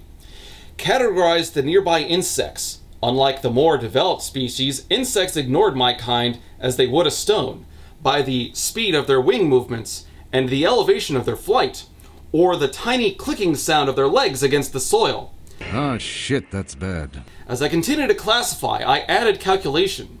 If there were currently 4,913 insects in the area of the meadow, which was roughly 11,035 square feet, how many insects on average would exist in the 1,400 square miles of the Olympic National Park? Holy fuck, that's bad.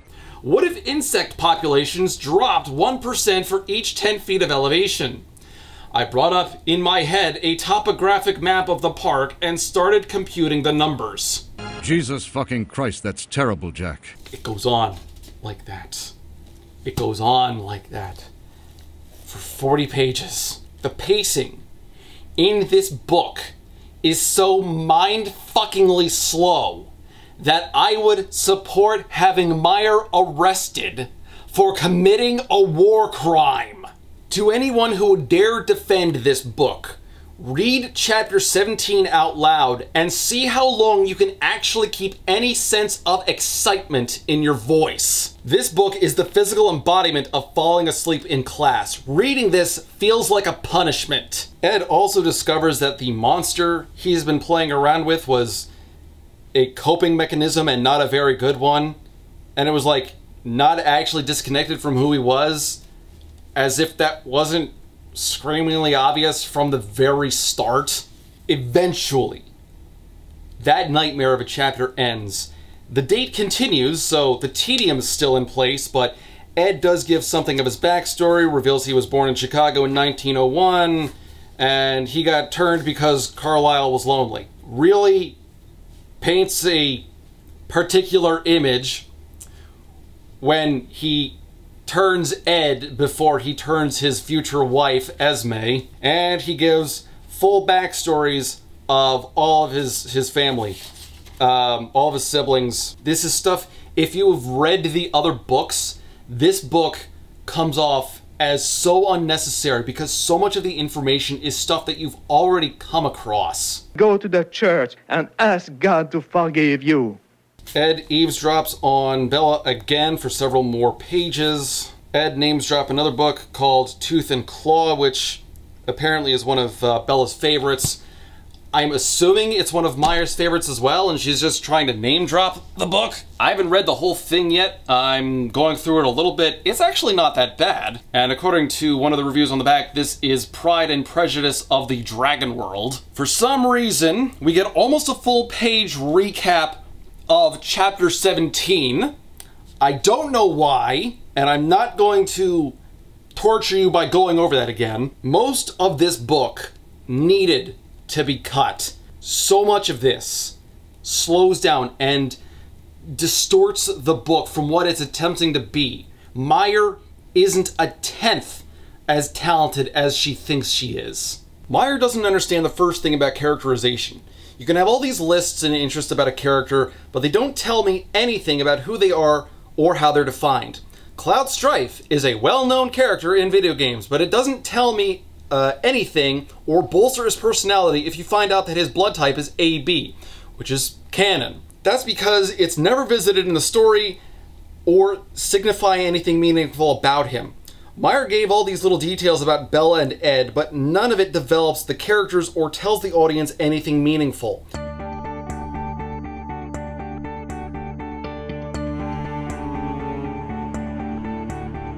And to demonstrate that, fans of the book should try to tell me some of the lists of chapter 13 without looking them up. The minimal amount of info most of them would be able to dredge up would prove that these lists are entirely vapid. And on page 410, we finally get an idea that Bella smells like lavender or freesia. And at this point, Bella's already asking about marriage, even though she has been on one date with this guy. We also get this curious line as Ed's thinking to himself about how, you know, difficult a relationship with Bella would be, you know, just because he's so dangerous. And says, the fact that we both also lusted was definitely going to complicate matters. I'm so into you. Oh my. One, no it doesn't. That would actually make things easier, except for Ed's kinda, sorta, but not really religious tones that make him wait until marriage. Two, humans lust for one another due to instinct to help propagate the species. What purpose does this serve for vampires? Is this a leftover human instinct? What other human aspects are left over? Again, vampire biology makes me wonder, like, what's the purpose here? Because oftentimes vampires are portrayed as very hedonistic. Not these books. These are, you know, good Christian vampires who don't do the sex. Like that scene in Eclipse when Ed tells Bella to stop trying to take her clothes off. Oh my fucking god, that's canon. Virginity rocks. Remain pure. And this is complimented on the next page when Bella asks if Ed finds her attractive in that way at all. Except for one brief freakout in Eclipse, Bella has been a relatively sexless young woman. Now all of a sudden, she wants the dick! And Leia has lost her shirt. My cat's running around naked. It's kind of a problem in the way that the movie kind of dominates the way everyone understands Twilight, and the extremely flat performance that Kristen Stewart gave. Yes, it was somewhat consistent with the characterization of the book, but you do leave out moments like this one where she actually tells a joke. Bella laughed at my confusion and stood up, stretching her arms over her head. "That's all right," she assured me. "I fend for myself pretty well." She raised one eyebrow and added with an arch smile, "Watch me hunt." And then she goes and grabs cereal. I mean, it's not funny, but an attempt was sort of made.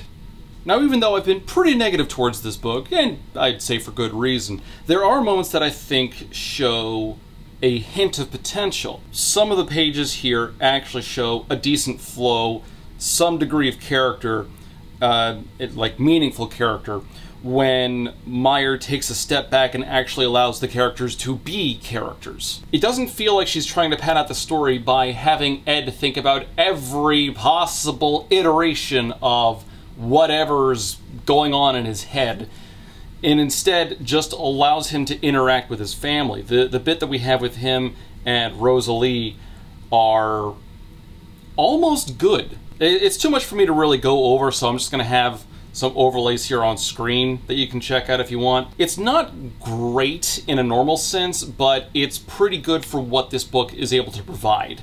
I know that that's an exceptionally easy bar to pass, but I'm trying to be encouraging here. Unfortunately, all that praise gets thrown away as Ed tries to define the relationship after their single date. And for context, earlier in the scene, Bella said that she loved Ed, and Ed confirmed that "you are my life now." Perhaps it was better to just get the no. "Are you going to tell Charlie I'm your boyfriend or not?" Still looking down, she asked softly, "Is that what you are?" Blah, blah, blah, blah, blah.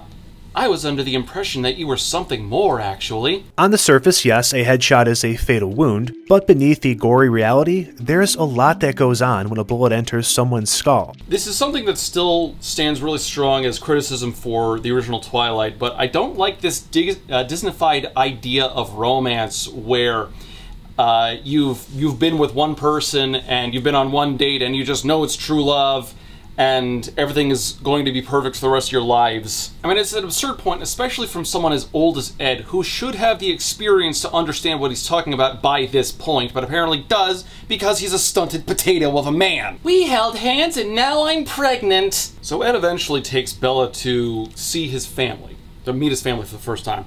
He plays the piano, they get some more sappy dialogue back and forth, and apparently this moment is so touching that Bella actually sheds a single tear. And we get a moment that I had completely forgotten about, but actually getting it from Ed's perspective makes it so much worse. Carlyle had spent many years attempting to understand our immortal anatomy. It was a difficult task, based mostly on assumption and observation. Vampire cadavers were not available for study.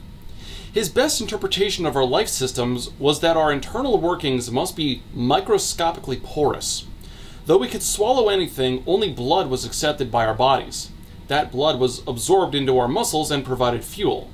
When the fuel was depleted, our thirst intensified to encourage us to replenish our supply. Nothing besides blood seemed to move through us at all. I swallowed Bella's tear. Perhaps it would never leave my body. After she left me, after all the lonely years had passed, maybe I would always have this piece of her inside me. Mommy will live inside me forever!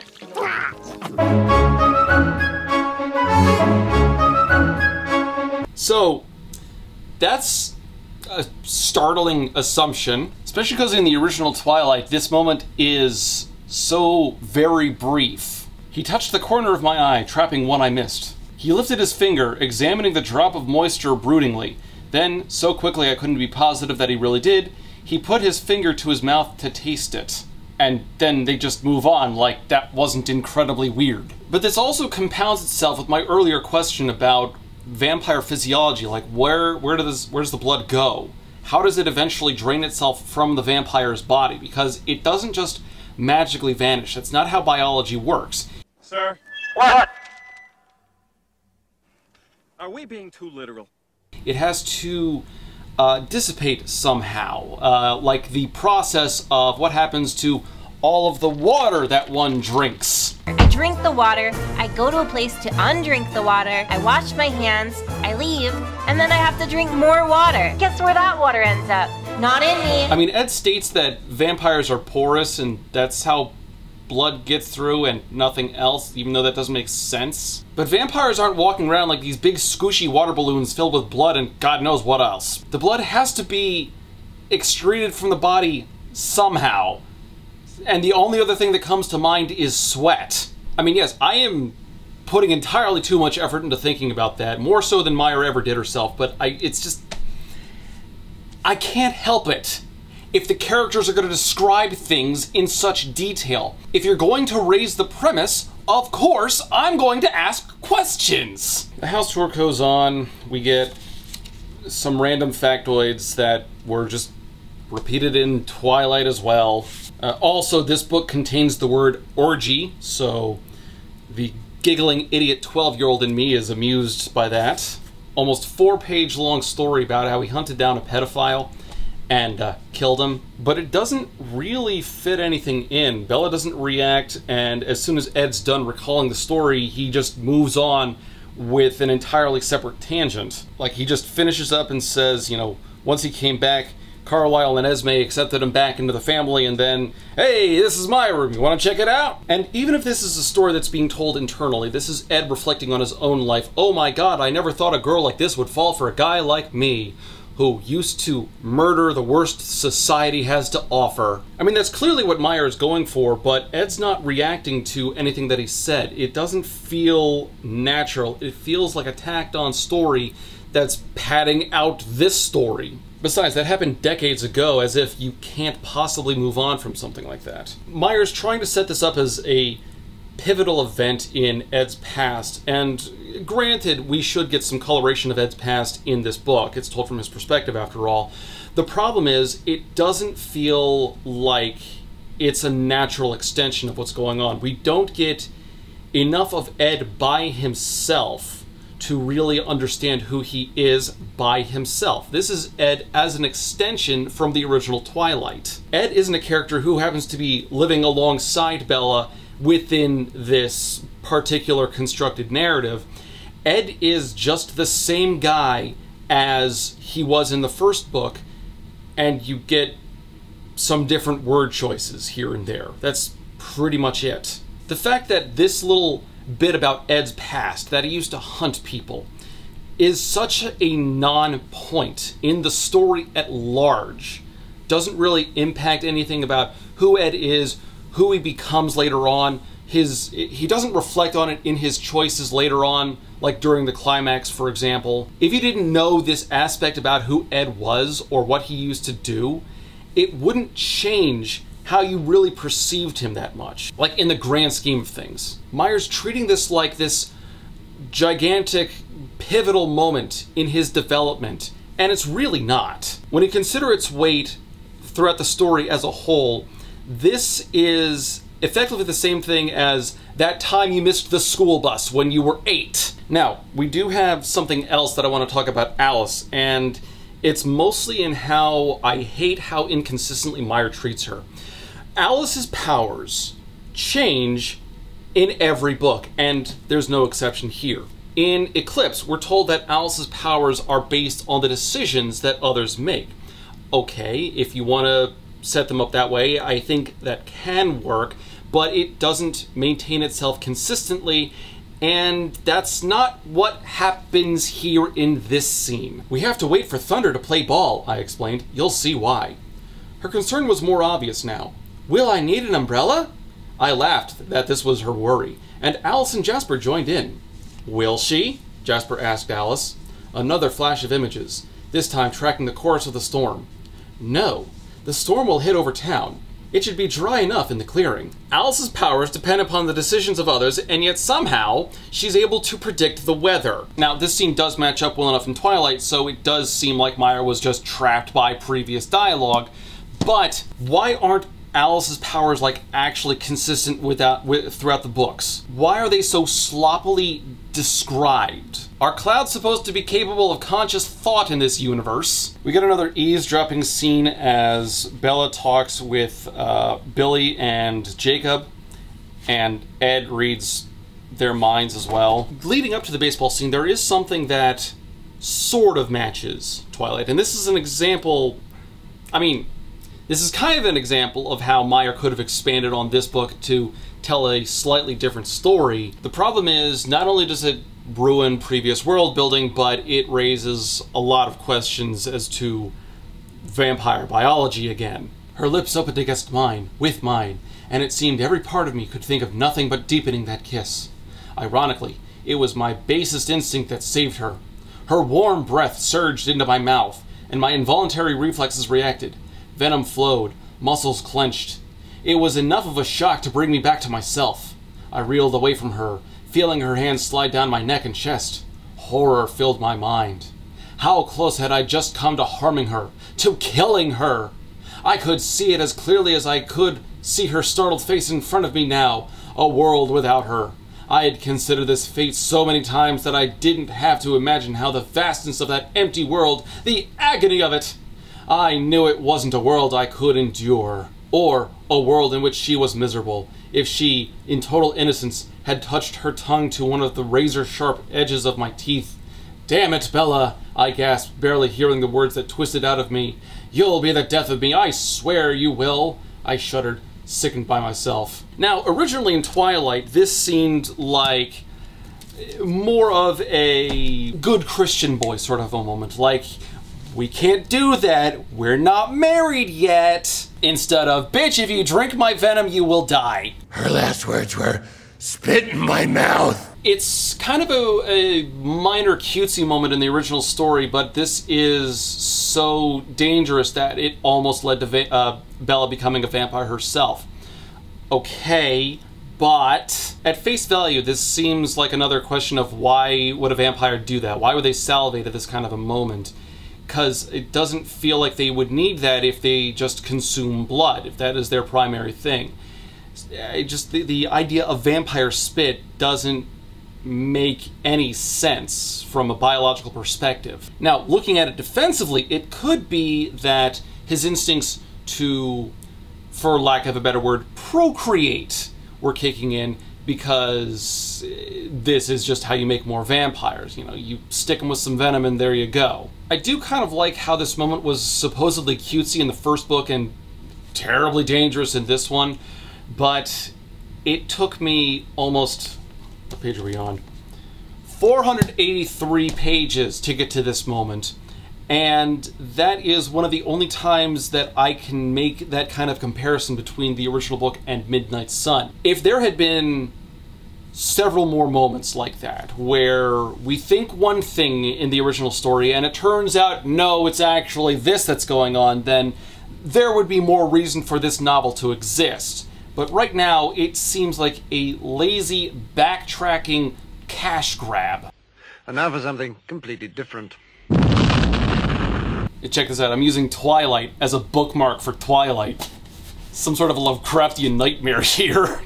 And we get another moment of Alice's powers not making sense because she's predicting where Emmett is going to hit the ball once he's up to bat. I mean, that's not really a decision, that's a snap reflex. It doesn't really require the same level of thought as thinking about what you're going to have for lunch. The only difference being if Emmett is exceptionally well trained and can predict where the general area where his balls are going to wind up.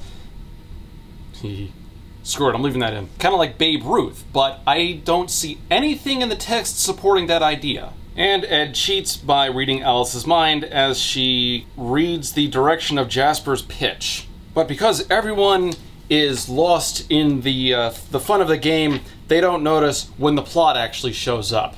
James, Victoria, and Laurent show up. They get a whiff of Bella and decide, that she'll make a good meal, so they go eat her. And what's annoying is that after the fact, Ed just keeps thinking about how this possibly could have happened. Like, we get a lot of backtracking, wondering about, like trying to explain why Alice didn't see this as one of many things that Ed thinks about, and we get, she had only seen the strangers in the clearing in the first place because they decided to interact with us. It wasn't easy for her to see outsiders unless they were with a member of her family. James would be mostly invisible until he decided to accost one of us. And again, if that's how you want to define the powers, fine, but it's got to be set up better than that, because that contradicts previously established canon with the rest of the series.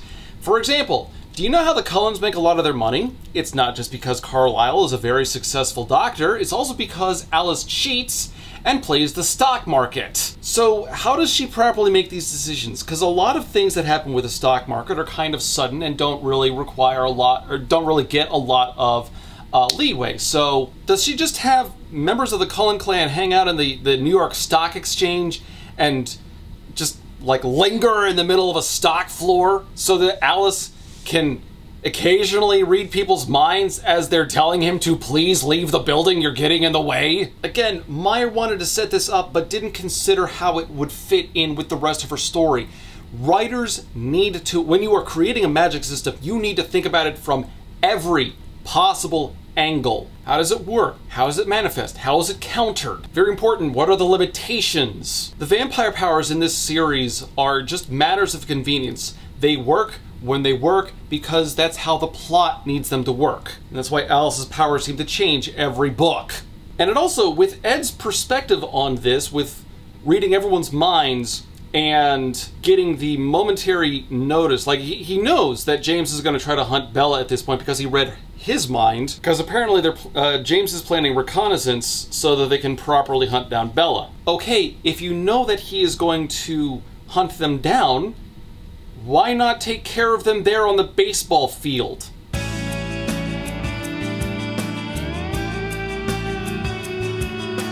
I mean, this was kind of a problem in Twilight, but it's more of a problem here because now you know that he's a threat. You can take him. He is severely outnumbered. This is the best opportunity that Ed and the rest of the Cullens have to keep Bella safe. Yes, there's the possibility of her getting caught in the middle of a crossfire or something, but it's a better opportunity than, you know, like this desperately stupid plan they come up with. You'll see how bad it really gets. Oh my god, this is so overdone. Especially considering how quickly they take James down in the climax. But if they did that and they killed Victoria as well, you wouldn't have the rest of the series. I don't see that as a bad thing. Ed eavesdrops again as Bella does that whole, "I've got to get out of town, Dad" thing. None of which, of course, he's in the house for, so this, like, several pages here could have been condensed down to less than a single paragraph. You know, Ed just waited out by the car while Bella finished up and grabbed all of her stuff. Both James hunting down Bella because reason. The Cullens come up with a plan to keep her safe by splitting up and moving her around the country. One of the things I find hilarious, though, is right before Ed, Emmett, and Carlisle run off, the plan is they're going to create a distraction by running north while Bella, Alice, and Jasper head south. And Ed feels the need to give Alice a particular reminder. Bella needs to eat at least 3 times every 24-hour period, and hydration is important. She should have water on hand, ideally 8 hours of sleep. I kind of love how the Cullens are so inept that they need instructions on how to take care of a human, as if that human was a little better than a pet. And make sure you take her for walkies! In a continuation of Meyer's really obnoxious writing style, she doesn't really explain how she doesn't fill in details where it could really help. We get this vague notion of Ed and his team had to run north into Vancouver, and there's a lot of internal melodrama there as Ed constantly thinks to himself, but we don't really understand how, the details, the finer details of the plan. For example, as the time passed though, I got nervous. The sun was closer to the western horizon than the eastern. We'd done nothing interesting but stop to refuel a few times, always leaving hints of Bella's scent. So they're actually driving north in a car, and leaving hints of Bella's scent, but they don't explain how they're leaving hints. Like, are they rubbing an old shirt on a gas pump? Or do they carry a spray bottle filled with her sweat? This is never explained. Either way, it's weird. We also get this really scant amount of detail as the plan is unfolding. Ask Alice if she sees the hunter quitting before we're set. Carlisle complied quickly. A few minutes later, the letter N. That settled my nerves. Why do we get Ed's thoughts in such detail that he monitors Bella's nightly sleeping patterns, but not when he's pulling off a daring rescue to save her life? James does figure out that Ed and the others are leading him off the wrong trail, and attempts to prep his own trap, and so Ed thinks, I ran faster, eager to spring his trap. It's a trap! I know! He will just waltz right into it, he'll never expect that! But the trap wasn't a trap, it was an escape route, and we do get this one moment that I kind of like, where both Ed and Alice are utilizing their powers creatively. See, they don't know which way to go, so the 3 of them, Ed, Carlisle, and Emmett, plan to go, they decide to go in different directions, then they text Alice and say, which one of us will run into James? And Alice tells them a direction, they go that direction, and they do that a couple of times. It's clever. It is a good moment that is surrounded by a vast sea of mediocrity. And unfortunately, that's all that the rest of this really devolves into. It just becomes Ed runs a little bit, thinks to himself about how bad this situation is, and how dour his life would be without Bella, and then it repeats again and again and again. The whole thing becomes extremely monotonous. It was mid-afternoon when we came to another lake, crescent-shaped and not as large as the others he'd used to slow us. Without having to discuss it, we each decided to follow our usual search routes. Quickly, Alice responded, M. Backtracking to the south then. This chase scene is becoming so repetitive that you can say, let's go with the usual plan, on a plan that you came up with 3 pages ago. The real issue with all these scenes is that they aren't being used to draw on the reader, tell an engaging story, or to illustrate a particular message or anything like that. It's just Ed and company running through the woods because that's what you're supposed to do in a story. This chapter is an adventure story told through padding. None of it will lead anywhere, and it's just the same problem told over and over again with minimal depth. Ask 100 people to map out the scenes from Jurassic Park, and I imagine they'll mostly be consistent. Ask them to do the same with the scenes in this book, and they'll be so radically different or nondescript, you'll wonder if they were even covering the same story. So I only just now noticed that my microphone battery apparently died, and I don't know how much footage I just lost. Hopefully not that much, but as penance, here's a kitty being adorable. They say hi to the internet. They say hi to the internet. Leia, do a thing. There you go.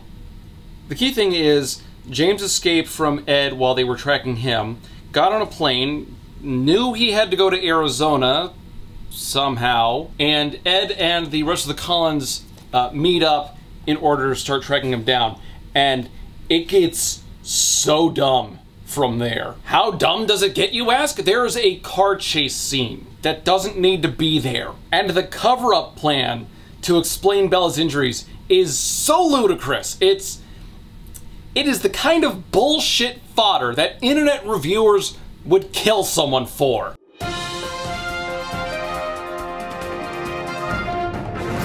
However, it takes them forever to go through the airport, to fly, to land, to meet up with the others, walk around in the car park to decide what car they need to steal. It's several pages of meaningless drivel as Meyer pads out the story because she thinks that in order to tell a story, you've got to lead the audience to every single point. Oftentimes, you can ignore plenty of things. If your audience is able to logically connect point A to point C, you don't need to worry about filling in point B. They end up stealing a WRX STI, which I guess is a super nice car. It doesn't really describe it anything better than that. I mean, we get some of the paint job, but as far as what it actually looks like, I don't know. You'd have to look it up. And they start driving as fast as possible down the interstate, weaving in and out of traffic.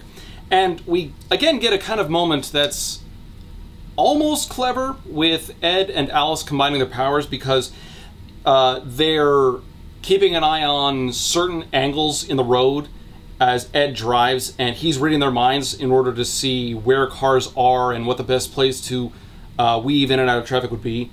And that would be a good idea, except you'd gain maybe a fraction of a second. They're going over 100 miles an hour, so at that point it becomes more a matter of what the car is able to do within the laws of physics, rather than the driver's individual reaction time. Especially when they have superpowers like what the vampires have. Eventually this goes up to, they go like 170 down the interstate, including a bit of nitrous. Here's where it gets really monstrous. So, the cops get word that they're there, and Alice predicts, we gotta get off the road or something because they're coming for us and it's just gonna be a hassle to deal with. So they go and they steal another car. The driver of the Cayenne was climbing out of her car too, her face in a scowl and her ponytail swinging with rage. Carlyle darted forward to meet her. She had 1 second to react to the fact that the most handsome man she'd ever seen was responsible for running her off the road, and then she was collapsing into him. She probably hadn't even had time to feel the prick of the needle. Yes, it is now canon that Carlyle drugged a woman in order to steal her car. And then it gets worse. See, they needed to create something of a distraction, maybe a bit of a barricade to stop the cops from following them, so Emmett flipped the gaudy STI into the oncoming traffic. It rolled into the second and third lanes from the right. A prolonged series of crunches began as car after car slammed on the brakes and then slammed into the car in front of them anyway. Airbags popped loudly from the dashboards. Alice saw injuries but no fatalities. The police, already racing after us, were only seconds away. We don't know how many people were injured, how badly they were injured, how much damage was done to their cars, how much productivity this is going to cost these people in their lives. Our heroes, everyone! Reckless endangerment, left and right! And this gets so much worse when you consider that none of this actually adds anything to the plot. There is this chase scene leads to nothing. The police possibly get involved leads to nothing. Because of that, this is a narrative dead end. None of this chase scene, none of these injuries had to happen. This scene might ground the setting a little bit, since cops chasing after someone going 120 miles an hour on the highway makes sense, but it doesn't advance the story. Cutting this scene entirely won't change the end result at all. They will still go from point A to point B and find Bella. And aside from the fact that this leads to nothing, the whole action scene that Meyer is attempting to build here doesn't work because she doesn't know how to set up an action scene. She doesn't really know how to set up much of anything. Ideally, your writing style should match something of the personality of the characters going through it. If they are rushing with adrenaline in order to save the day, fight the dragon, save Bella in this case, then you should be using short, choppy sentences because that sounds quick. It gets the reader through the moment and you're putting the reader in the same mindset as the protagonist. It's a very effective writing tool you can use. Alternatively, if the protagonist is supposed to be really focused, really experienced in this sort of a thing, they could use longer sentences with more calm wording. Focus on the important details, not the mindless drivel that Meyer's been providing us. But eventually, they do make it to the ballet studio where James was holding Bella. And out of everything in this book, this was the moment that I was looking forward to, because in the original Twilight, the big action scene where Ed and the Cullens finally showed up to save her, it doesn't exist. Really, this, like the start of chapter 23 in this book, is Bella just going in and out of consciousness as the Cullens show up at the last minute to save her from bleeding to death. So because we got this from Ed's perspective, we actually had a really good chance for Meyer to expand on what happened that Bella did not describe because she was unconscious for most of it. Boy, are y'all gonna be disappointed by this. Through the door. It shattered around me, flying off the wall in pieces. The roar that exploded from my core was entirely instinctual. The tracker's head jerked up, and he dove for the crimson shape on the floor below him. I saw one pale hand stretch out in futile self-defense. The obstacle of the door had not slowed my momentum. I flew into the tracker, mid-lunge, throwing him away from his target, smashing him into the floor with enough force to crater the wooden planks. I rolled, pulling him over me, and then kicked him to the center of the room, where Emmett was waiting. For the entire quarter of a second that I was grappling with the tracker, I was barely aware of him as a living creature. He was just an object in my way. I knew that at some point in the near future, I would be jealous of Emmett and Jasper. I would wish for the chance to claw and slash and sever, but that was all meaningless now. I spun, and then it goes to Bella, and that's the entire fight scene. You had a glorious chance to have a real fight scene that actually amounted to something, and you spent all of that time focusing on a car chase scene that meant nothing! My disappointment is immeasurable, and my day is ruined. And you already know what's going on. James bit Bella, and there's a bit of venom inside of her, so Ed's got to suck the venom out. Now, here's what's a little amusing. Because of the earlier scenes that Meyer has given us detailing what venom is, we know that venom is, among other things, basically spit. So that means that James, having bitten Bella, spat inside of her, and now Ed has to suck that out. So he did, in fact, swap spit with James before Bella. That is canon! Holy shit, it's a fucking cannon! We also get this one moment here as Ed is sucking Bella's blood, and it doesn't really fit the moment. It doesn't sound organic, as it were. Stop, Edward, now! But Alice could see I was lost. I could hear her wondering frantically if she could pull me off of Bella, or if that fight would just injure Bella more. The prose here does a terrible job of keeping the reader in the moment. Ed is frantic with consuming Bella's blood, but the prose comes across as logical recollection. It doesn't capture the chaotic madness of the moment, so the whole thing feels inauthentic. This is a great example. This entire novel is a great example of why less is more is such a respected rule in writing. But you know how that whole thing goes. Eventually Ed did stop in time and Bella was taken to a hospital to save her life. But apparently they needed a cover story to explain Bella's injuries. You know, one of those questions that, as far as I'm aware, almost nobody actually asked. Like, I don't know if Meyer got a lot of criticism and she felt compelled to set something up to explain, well, if Bella was badly injured, then how come no one followed up with a police report? Because it had nothing to do with the story. That's not what the moment was about. Why would you care? I mean, sure, it'd be a little weird, but you could finish the story without that explanation. Twilight worked fine without it.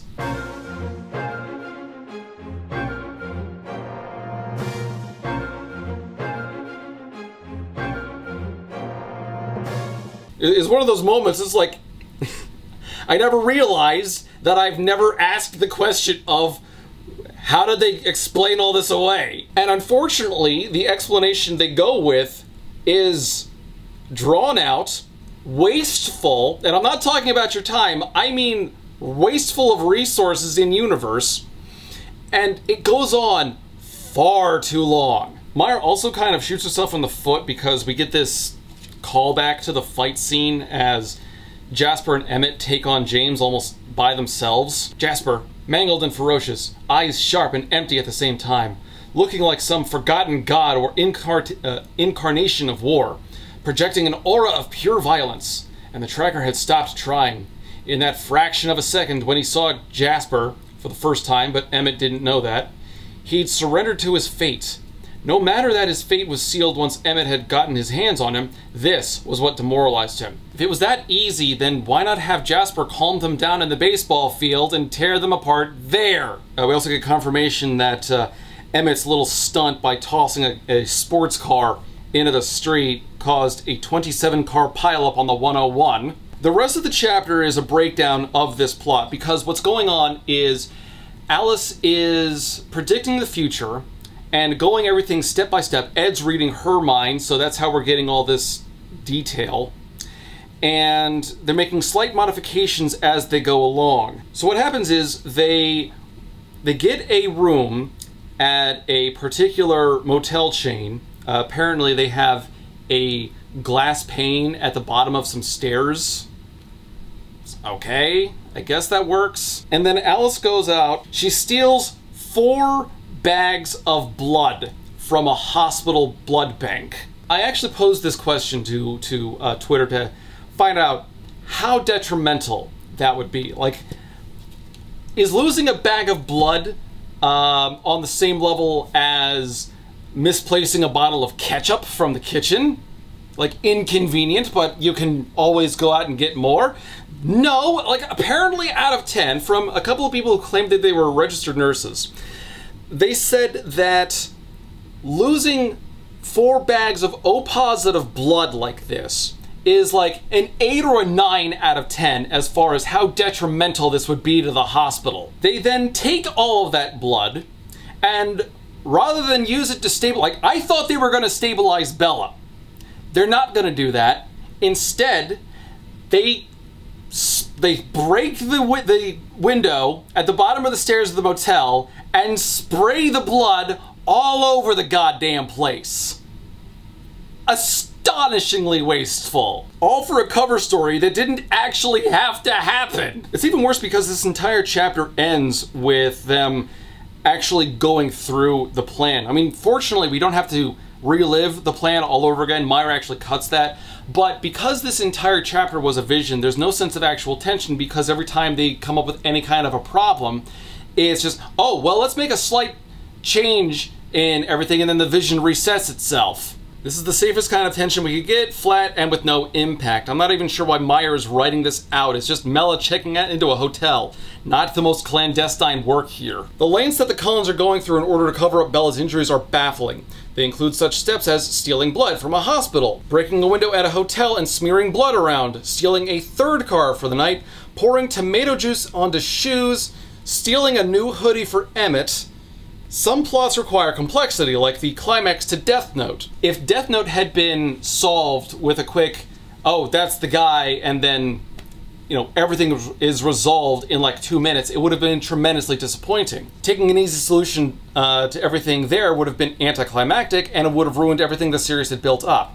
This is just Meyer overcomplicating a single point that could have been written off in 1 or 2 steps. Granted, she was trapped by what she wrote in Twilight, but she didn't have to go this far. She worried too much about the petty details. This is made even more pointless when you consider that the doctor that they see at the hospital they take Bella to is an old friend of Carlisle's. See, at that point, especially with Jasper involved, who can control emotions, they could have gotten this other doctor wrapped up in the emotions of the moment. Like, oh my god, my son's girlfriend is hurt, please, buddy, you gotta help me. And that whirlwind of emotion, possibly aided by Jasper's interference, would have gotten him more concerned with saving Bella's life rather than asking any pertinent questions. See, that right there, that is a better solution with fewer steps. So there's the old acronym, keep it simple, stupid, and that is good because it doesn't overcomplicate what you're setting up. Sometimes an overcomplicated plot point is unavoidable,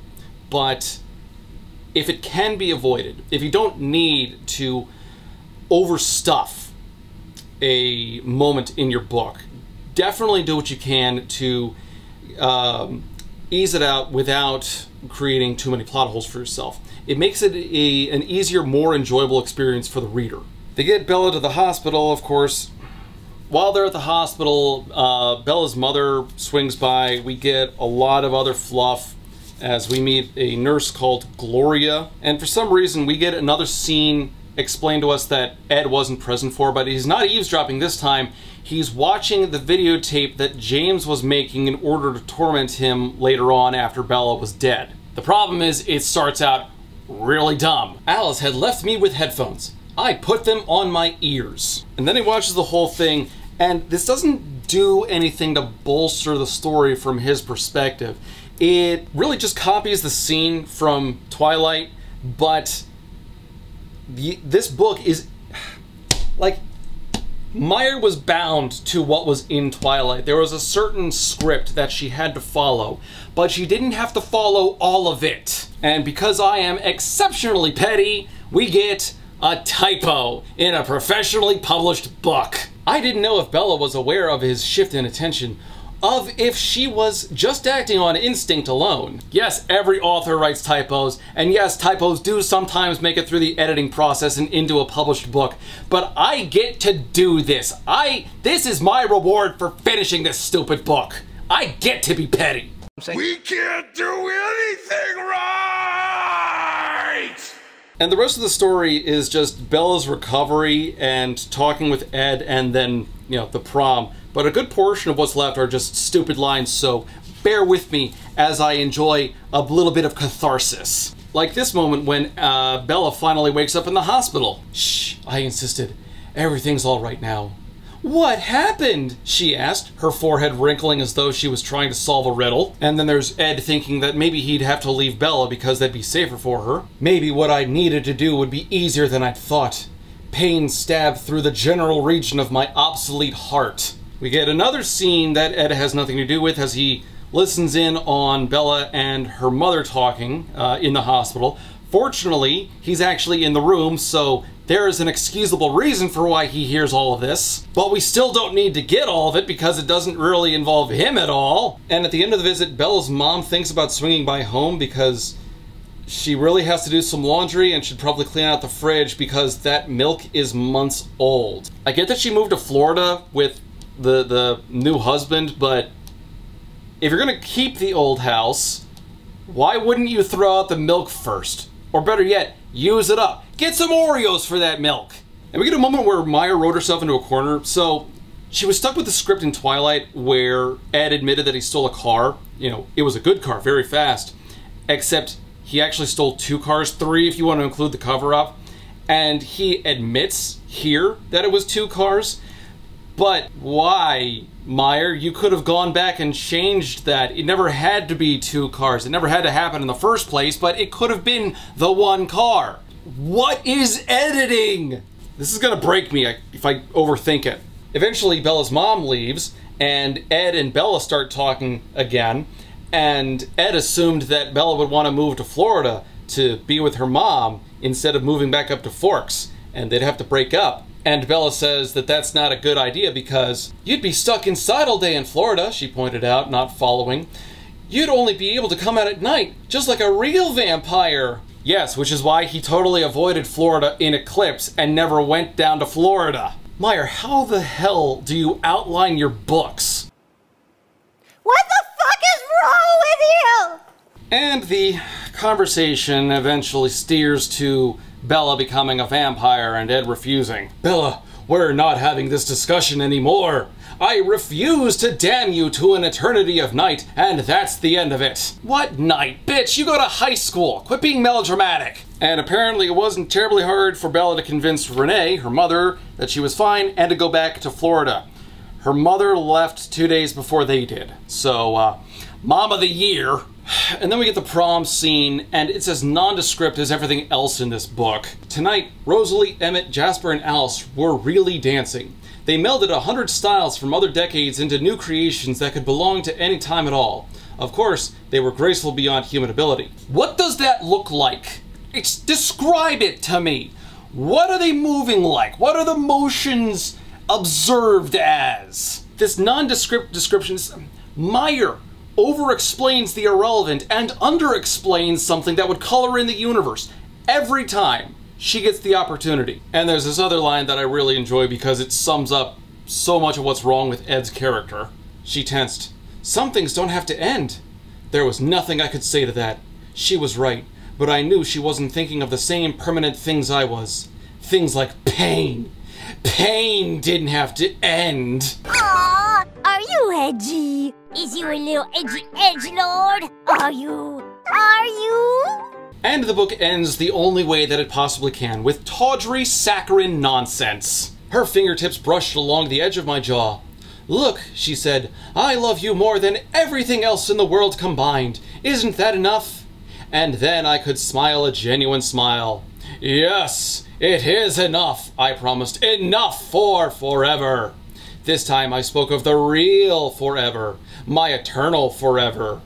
As the night finally overcame the end of the day, I leaned forward again and kissed the warm skin of her throat. And the end of that book is completely undermined by the fact that 6 months later, Ed is going to go off to Italy, break up with Bella, and try to emo glitter himself to death. Wow, that was pointless. So before I give the final summation, I do have a few notes I wanted to go over. There were a number of lines I had to skip because I just couldn't be bothered, or I couldn't fit them in throughout the rest of the review, but just, wow. Because these scenes were already drawn out the first time I read them, going over their unbearably slow pace the second time when I already knew what was going to happen is pure agony. The narrative that runs through Ed's mind is chaotic and jumps around from topic to topic. While that does give a solid image of what's going on inside a racing mind, with thoughts darting around to and fro without much reason, it doesn't make for a fun or entertaining read. It's fine for brief stints, but make an entire book in that style it's exhausting. Ed just lets his mind wander around increasingly shallow subject matter while nothing of substance happens in the world around him. Oh, I also forgot this. So, apparently Jasper is originally introduced as Jazz, but that's all said before you actually meet Jasper, and it's how he's referred to a few times before the word Jasper ever shows up in the book.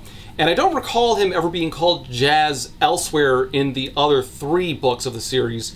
So, for a while, I wasn't sure who the hell Jazz was. It almost feels like a retcon because Meyer thought up with this nickname at some point when she was done with the series and didn't know how to fit it in, so she just found a scene where Bella wasn't around and shoved it in.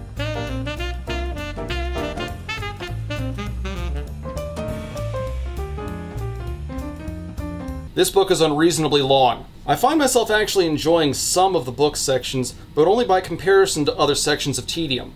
When Meyer actually lets the characters be characters and doesn't constantly drag the reader by the hand and tells them how to feel, Ed and Bella are almost tolerable. Passages of dialogue are at least written well in terms of format and flow well. If Meyer wrote like this on the regular, I might not hate Twilight. I might still consider it shallow and devoid of character, but it wouldn't be the unbearable slog to get through that the series currently is. We get a scene of 2 friends of Jasper's who visit, who don't interact with Ed or Bella, don't interact with the story, and are never even mentioned in Twilight, so I'm not sure why they're there. They're not even around to make a cameo. They're mentioned. That's it. Ed's biggest problem, and the novel's biggest problem, is that nothing is succinct. Everything has to be drawn out so that every minute thought can be put into the ether. This book is over 650 pages. It is long enough to tell Ed's entire life story, and instead it only goes over what happens in Twilight. Actually, it goes over less than what happens in Twilight. Twilight has a longer timeline. Think about that. There's almost an intriguing plotline in play as Ed struggles to read Bella's emotions because his powers don't work on her, so he's trying to read her facial expressions and judge her tone of voice. There's doubt that he's never had to deal with ever since turning into a vampire. However, this difficulty is only hinted at when it should have been a focal point. Definitely wasted potential here. Bella is a challenge for Ed since he can't read her mind. That challenge forces more effort for Ed, which seems to be what the relationship is based on, that and Alice is interfering. Bella likes him because he's handsome and saves her life now and then. Ed likes her because she's mysterious. While these distinctions are there in the text, they're written about in such a way that I'm not sure that Meyer's aware of them. Stupid line. Ed is talking about how much he wanted to be around Bella so he could smell her. So he says, I was there to burn my throat as much as possible. The main reason I don't have more tabs in this book is because it repeats the same sins over and over. It's always more of the same, and reading about the 10th time Ed stalked Bella in her bedroom isn't worth noting. Ed and Esme have an awkward mother-son relationship, especially considering that Ed was turned into a vampire before she was. To understand what this book is like and why its pacing is terrible, focus on every single moment of your day for an entire day and consider how many of those moments would actually make for an engaging story. Like when you picked out clothes to wear, or when you ate lunch alone with your thoughts. For most of us, the average day would be dull as dirt. This book is like Walden, except with less meaning and more pretension. Meyer is trying to write akin to a more classic style like Jane Austen, but those styles are very out of fashion. It's like trying to impress someone with Steamboat Willie. At the time, it was a marvel, and for good reason. There is a reason to appreciate it for what it was and how it helped shape animation, but it's very out of style compared to what we're able to do now. Meyer is doing the same thing with the written word, only her style is a failed attempt at capturing what made those classics great. Dickens had layers of complexity. Meyer is just drawn out. Meyer isn't able to let her characters speak for themselves. While good writers are able to impose certain emotions from their characters just by how they speak or stand, Meyer goes into gross amounts of detail to over-explain how each character thinks and speaks, meaning that half a page of dialogue easily turns into 2 pages of dialogue, pretentious prose, and semi-analyzed thought crimes. Reading this book feels like a punishment. Meyer and L. James are terrible romance writers, but have potential as horror writers. Meyer spent so much time trying to expand her world that she forgot to add dimension. What she did was a literary equivalent of fucking with the saturation and saying, "There, now it's much better and more colorful." You might think that Meyer would take this opportunity to try to justify or reframe Ed's stalker behavior so that it was recontextualized to make him look better. And I would ask, can I have some of your optimism? Mine is bottomed out. If I did the audiobook, it would be measured in weeks, not hours. Parts of it would be interrupted with drunken arguments with a recording director about how I need more alcohol or drugs to keep going. Ed's need to interject his thoughts in response to every minor thought that other characters have suggests an inflamed sense of self-importance. A lot of the issues that really hold this book back are that there's very little dialogue as opposed to Ed's thoughts. Ed isn't a very insightful person despite his chapters upon chapters of thinking to himself, so we get these long, poorly described locations and thoughts that are tedious to try to connect ourselves to. This entire thing was a testament to my patience. Reading this book was one of the most unpleasant experiences I've ever had in reading a book.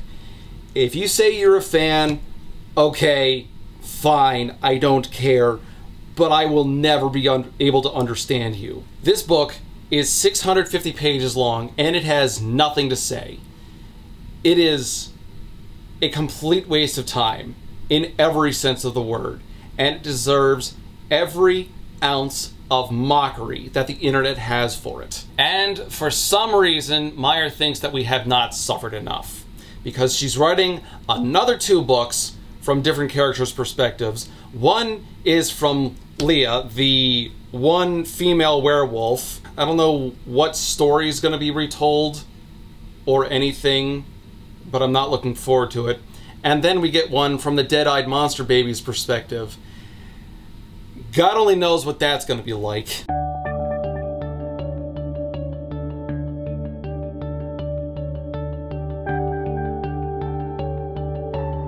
Oh my god, I hope we don't actually get descriptions of the birth. Like, I wouldn't put it past Meyer to actually write that in. That's horrible. In her FAQ, Meyer said that Midnight Sun was tough for her to write because of Ed's dark personality. And she said that Ed was supposed to be a very anxious and pessimistic person. And you kind of get that, but not in a meaningful or deep way. It's more of, for lack of a better term, an emo way. Ed is kind of a whiny kid who has so much going for him in life that he doesn't really have any struggles or any real problems. Being a vampire might suck, but we never really get to understand how it sucks for him. He's got superpowers. He's got abilities that no human could ever dream of. Like, his biggest failing in life is that he can't find love, so I guess he's supposed to relate to incels now. Riveting! But so that I do close this out on something of a positive note, I do want to compliment Meyer towards her attitude on something, because in the FAQ, she's asked, While the Twilight series is beloved by many, there are a few detractors. What, if anything, would you say to those who have negative comments about the books and films?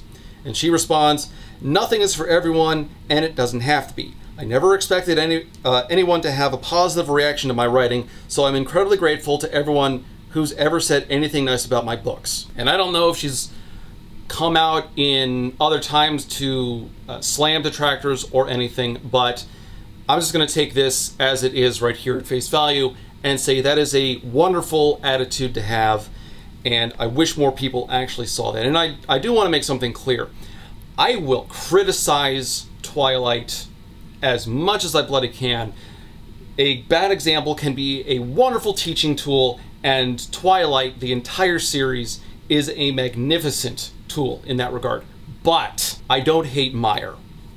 For some reason, the idea has gotten into people's heads that criticism equals hate, and that is exceptionally childish.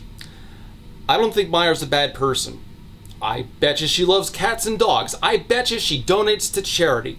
I betcha that she, loves her kids immensely. I think she's an absolute hack when it comes to writing, but she can still be a wonderful person. I bet she gives more to charity than I do. We need to get away from the idea that criticism is the same thing as hate. Yes, in the age of the internet, for the sake of entertainment value, jokes and hyperbole are played up, but it shouldn't be taken as vitriolic. Through criticism, we can improve, and that's especially important for writers. Writers absolutely need criticism in order to improve. Criticism can be a good thing if it's given constructively or to serve as a lesson, like what I try to do in these videos. Meyer's not immune from criticism. I'm not immune from criticism. You're not immune from criticism. It's a fact of life, and it can make things a lot better. And hopefully, Tyra Banks can take the same lesson, because I'm about to get into this, and I don't know what to expect. Beauty is in the smize of the beholder. Oh dear.